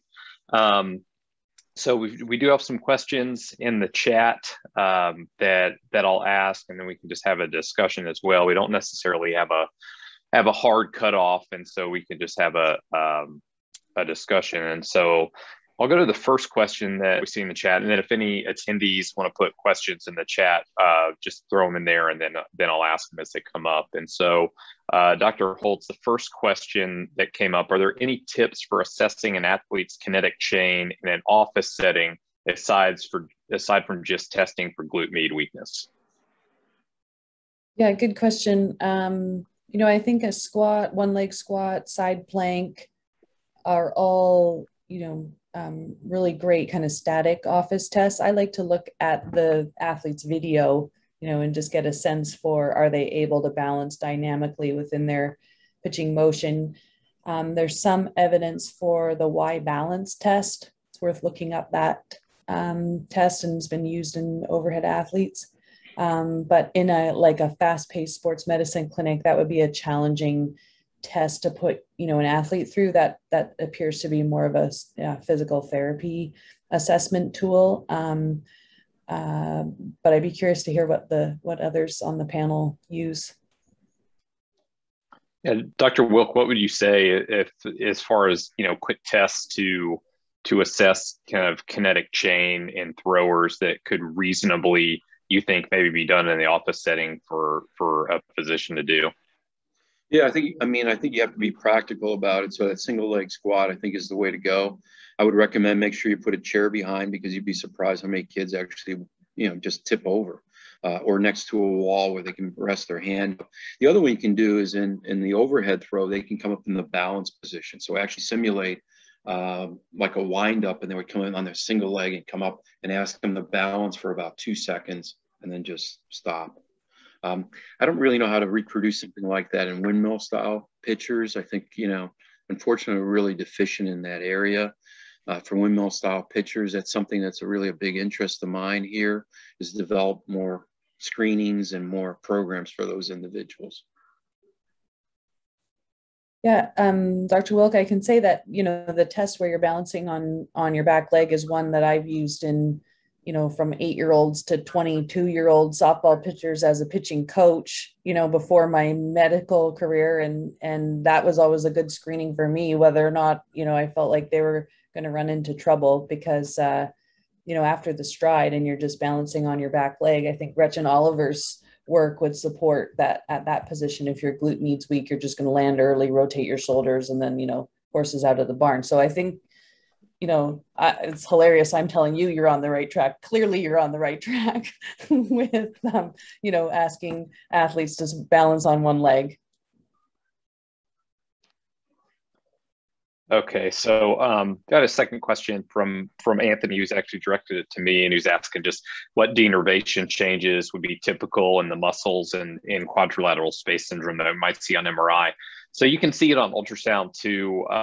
You're going to look at the deltoid, and so you can get a good look at the deltoid on ultrasound, and you'll just see a decrease in muscle bulk. And so especially for quadrilateral space, you'll see that muscle bulk of the deltoid will come down, and something that when it has become more chronic in an earlier stage, then you may not see that decreased muscle bulk. There's a good picture in that ultrasound study that was in my talk on quadrilateral space syndrome, of a side-by-side picture of ultrasound of a normal patient and then one with quadrilateral space, and you see that decreased muscle bulk of the deltoid. So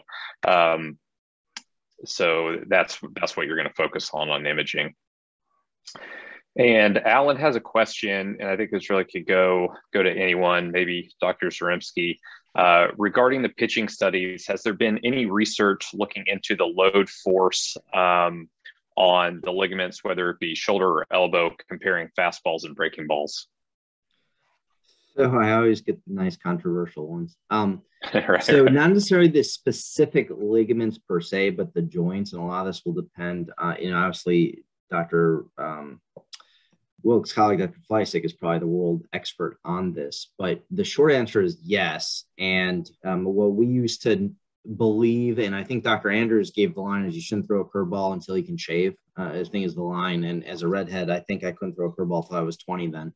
But basically what they found is that there's actually not as much stress from throwing a curveball as there is from throwing a fastball, to be quite honest, with respect to your shoulder and your elbow. So it actually changes the thought process a little bit. I still say this: the best pitch in baseball, in strike one. I'm not your pitching coach, but he or she would probably like that. So I still really recommend to our younger athletes that even though the data suggests that there's a little bit more stress when you're throwing a fastball, and this was a study actually done by Dr. Fleisig's team where they looked over 7 years, is if you learn appropriate and good biomechanics before you go through puberty, that once you go through puberty and develop that power, if you're throwing the right way, there's a less likelihood that you're going to have abnormal forces or torques or strains on different parts of your body. So again, it's one of those that the short answer to the question is yes, there is data on that. There's biomechanical data on that. And it's not what I think at least those of us that are probably 35 or 40 and older were told growing up. But you have to then go back to the concept of, if we get to these athletes when they're young, prepubescent, and they develop good biomechanical habits, the likelihood that they will develop them once they have gone through the period of maturation where they can throw harder means there's less likelihood that they'll have abnormal forces on the shoulder or elbow, other than from a chronic workload perspective. That was a long-winded way to answer that. Yes, there's data on it. Yeah, no, that was great. That's literally the same thoughts I have, just articulated much better than I could have done. So let's see here. Run through. You had already answered that one in the chat. And then Dr. Wilk. So Charles Kinney, who's actually one of our fellows here at Emory, has a question for you. He says, I've always been impressed with the close relationships between physicians and therapy team biomechanists at ASMI. Any tips for physicians in optimizing communication with therapists and overhead athletes? Yeah, just spend time with one another. So, we're fortunate here where the fellows will come in, the primary care, sports medicine docs, as well as the orthopedists, and we do rounds together. We see patients together. And so there's that exchange of information and insights. We also do teaching conferences together. But I think, just sitting down and talking about it with patients, with case studies, is really the way to go. So, that would be my 2 cents on that. And I agree. I think that's something better that we could probably do here at Emory is incorporating more of a team-based approach in grand rounds and things like that, which we do from time to time, but probably just not as well as we could. So Dr. Holtz, another question for you. In your opinion, do you think we should be limiting pitch counts for softball pitchers similar to baseball? Yeah, that's another controversial question. Yeah, I do. Should it be the same pitch counts? Maybe not, but should there be a limit on innings pitched for travel ball, high school age travel ball pitchers, and maybe even pitchers in NCAA or university? Yeah, I do, mostly because the evidence shows that most softball pitchers are throwing with arm pain.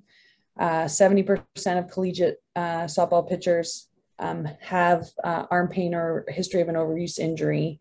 And if you look over the course of a travel ball tournament, pitchers report arm fatigue and pain and a loss of strength. So there's something going on when pitching is not, capped or limited in a way that we haven't really captured in softball like we have in baseball, just because there's more research interest in baseball. So I definitely think there's an opportunity to reduce the number of overuse injuries in softball, reduce the number of kids throwing in pain, maybe extend people's career and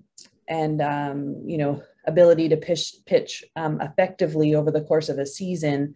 Everyone likes to glorify that like one starter who carries a team through the Women's College World Series, but like maybe that pitcher would actually be even better if they had some limitations near the throughout the course of the year. So yes, but I don't know how, but it sure would be nice if someone funded that research. Yeah, if I could jump in, I couldn't agree more. And, we're involved with the University of Alabama and Auburn University as well. And many times, we see these young ladies after the fact. So maybe they compete and they've had some shoulder problems once the tournaments are over. Sometimes they go to a World Series, fortunately. But, 2 years later, they're resurfacing with bicep complaints, subacromial impingement complaints, supraspinatus complaints, just soreness around their shoulder from just getting beat up. And some are coaching, but some are even out of softball and having problems. Some of that could be deconditioning. But I'm a firm believer that that's an area we need to get a pitch count on. And again, I know that word pitch count, is a tough word, but some type of way of monitoring workload, like Jason was talking about earlier, I think it's brilliant is really a concept. So we'll see let's see. So Dr. Zaremski, it kind of already mentioned this. It's just a treatment question and just that it wasn't discussed. And maybe Dr. Liu, if you have any questions, if you came across or answers, maybe you came across this, but Nate was just asking if there's any luck in treating valgus extension overload syndrome non-operatively, or if arthroscopy is typically needed for these patients.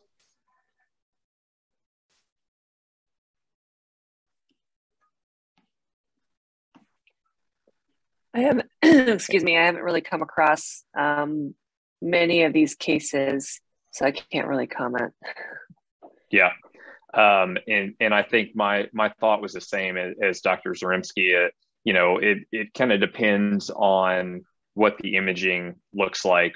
Is there a big old bone spur there that might warrant needing arthroscopy? But I think the answer is it depends based on if that's the diagnosis that you come down to. The other thing, Dr. Bowers, is, for us, yeah. Quite a bit of elbows, unfortunately. You want to think UCL until proven otherwise. That's kind of my motto, because the valgus extension overload's happening for a reason, that osteophyte on the posterior medial aspect. So you want to clear your UCL very carefully, do a valgus extension overload test, see how symptomatic they are. Many times it's a bony reaction. So sometimes stopping throwing working on, everything we talked about, mechanics when they start back, maybe the decelerators at the elbow, biceps as well. But try to work flexor pronator mass just from a stabilization standpoint on the medial side. It gives them a chance. Does it always work? I have no idea, but it's something we try in the clinic in hopes to avoid, taking down that osteophyte. Because sometimes going down that road is not a good road because that leads to a UCL later, right? And so, especially if a little bit too much bone is taken down. So valgus extension overload can be a big problem. It's sometimes the beginning of a bigger problem. That's an outstanding insight. Eddie Degerman. So I remember him interviewing for fellowship with us. He was a former high-level collegiate baseball pitcher and pitched in pro ball for several years. So he says, great idea to monitor and try to track accumulation of pitches and intensity of bullpen and warm-up pitches. Could throwing during practice, playing log toss during non-game days, even come into the question of being able to track that? So the short answer is yes, and it's been done. Dr. Mehta, actually, the study that I referenced that just came out, he had I think it was a poster presentation actually from a couple of years ago, but I think his group was one of the groups. There's also another group out of Washington State called Driveline, which is a big baseball research facility. I'm not sure if their data technically is evidence-based published, but they publish a lot of stuff online. Also does that where you're monitoring lots of throws. The thing you have to be aware of is there has to be some consistency. So if you measure long toss with 50% max perceived effort and you're throwing 120 feet, well, if you do that on Tuesday, are you then taking a day off and you're doing that consistently? So it's one of those things like if you go to the gym on January 1st and you lift and you feel great and you're sore the next day and you don't do anything for a week, you just kind of lost what you did there versus if you're doing something every other day. So the short answer is yes, you absolutely can monitor that, whether it's through meticulous pitch counting or throw counting with interns or with some of these special devices like a Motus Sleeve or other devices that are available out there. But then the question is, what do you do with that? I mean, you have to be aware that just playing catch, you got to look at the forces or how hard you're throwing and what's the distance. So again, the devil's in the details. But yeah, you absolutely can do it. But that's why these studies are so hard to really put into play, to really use a bad cliche, because what are you going to do with that data? You have to, again, you got to add in everything from that. And that's where knowing your biomechanics, your effort, your velocity are all really important. Definitely. So there aren't any other questions in the chat function. Does anyone else have any comments or parting thoughts? So thanks so much for everyone for doing this. As I mentioned, inevitably we're going to go over time.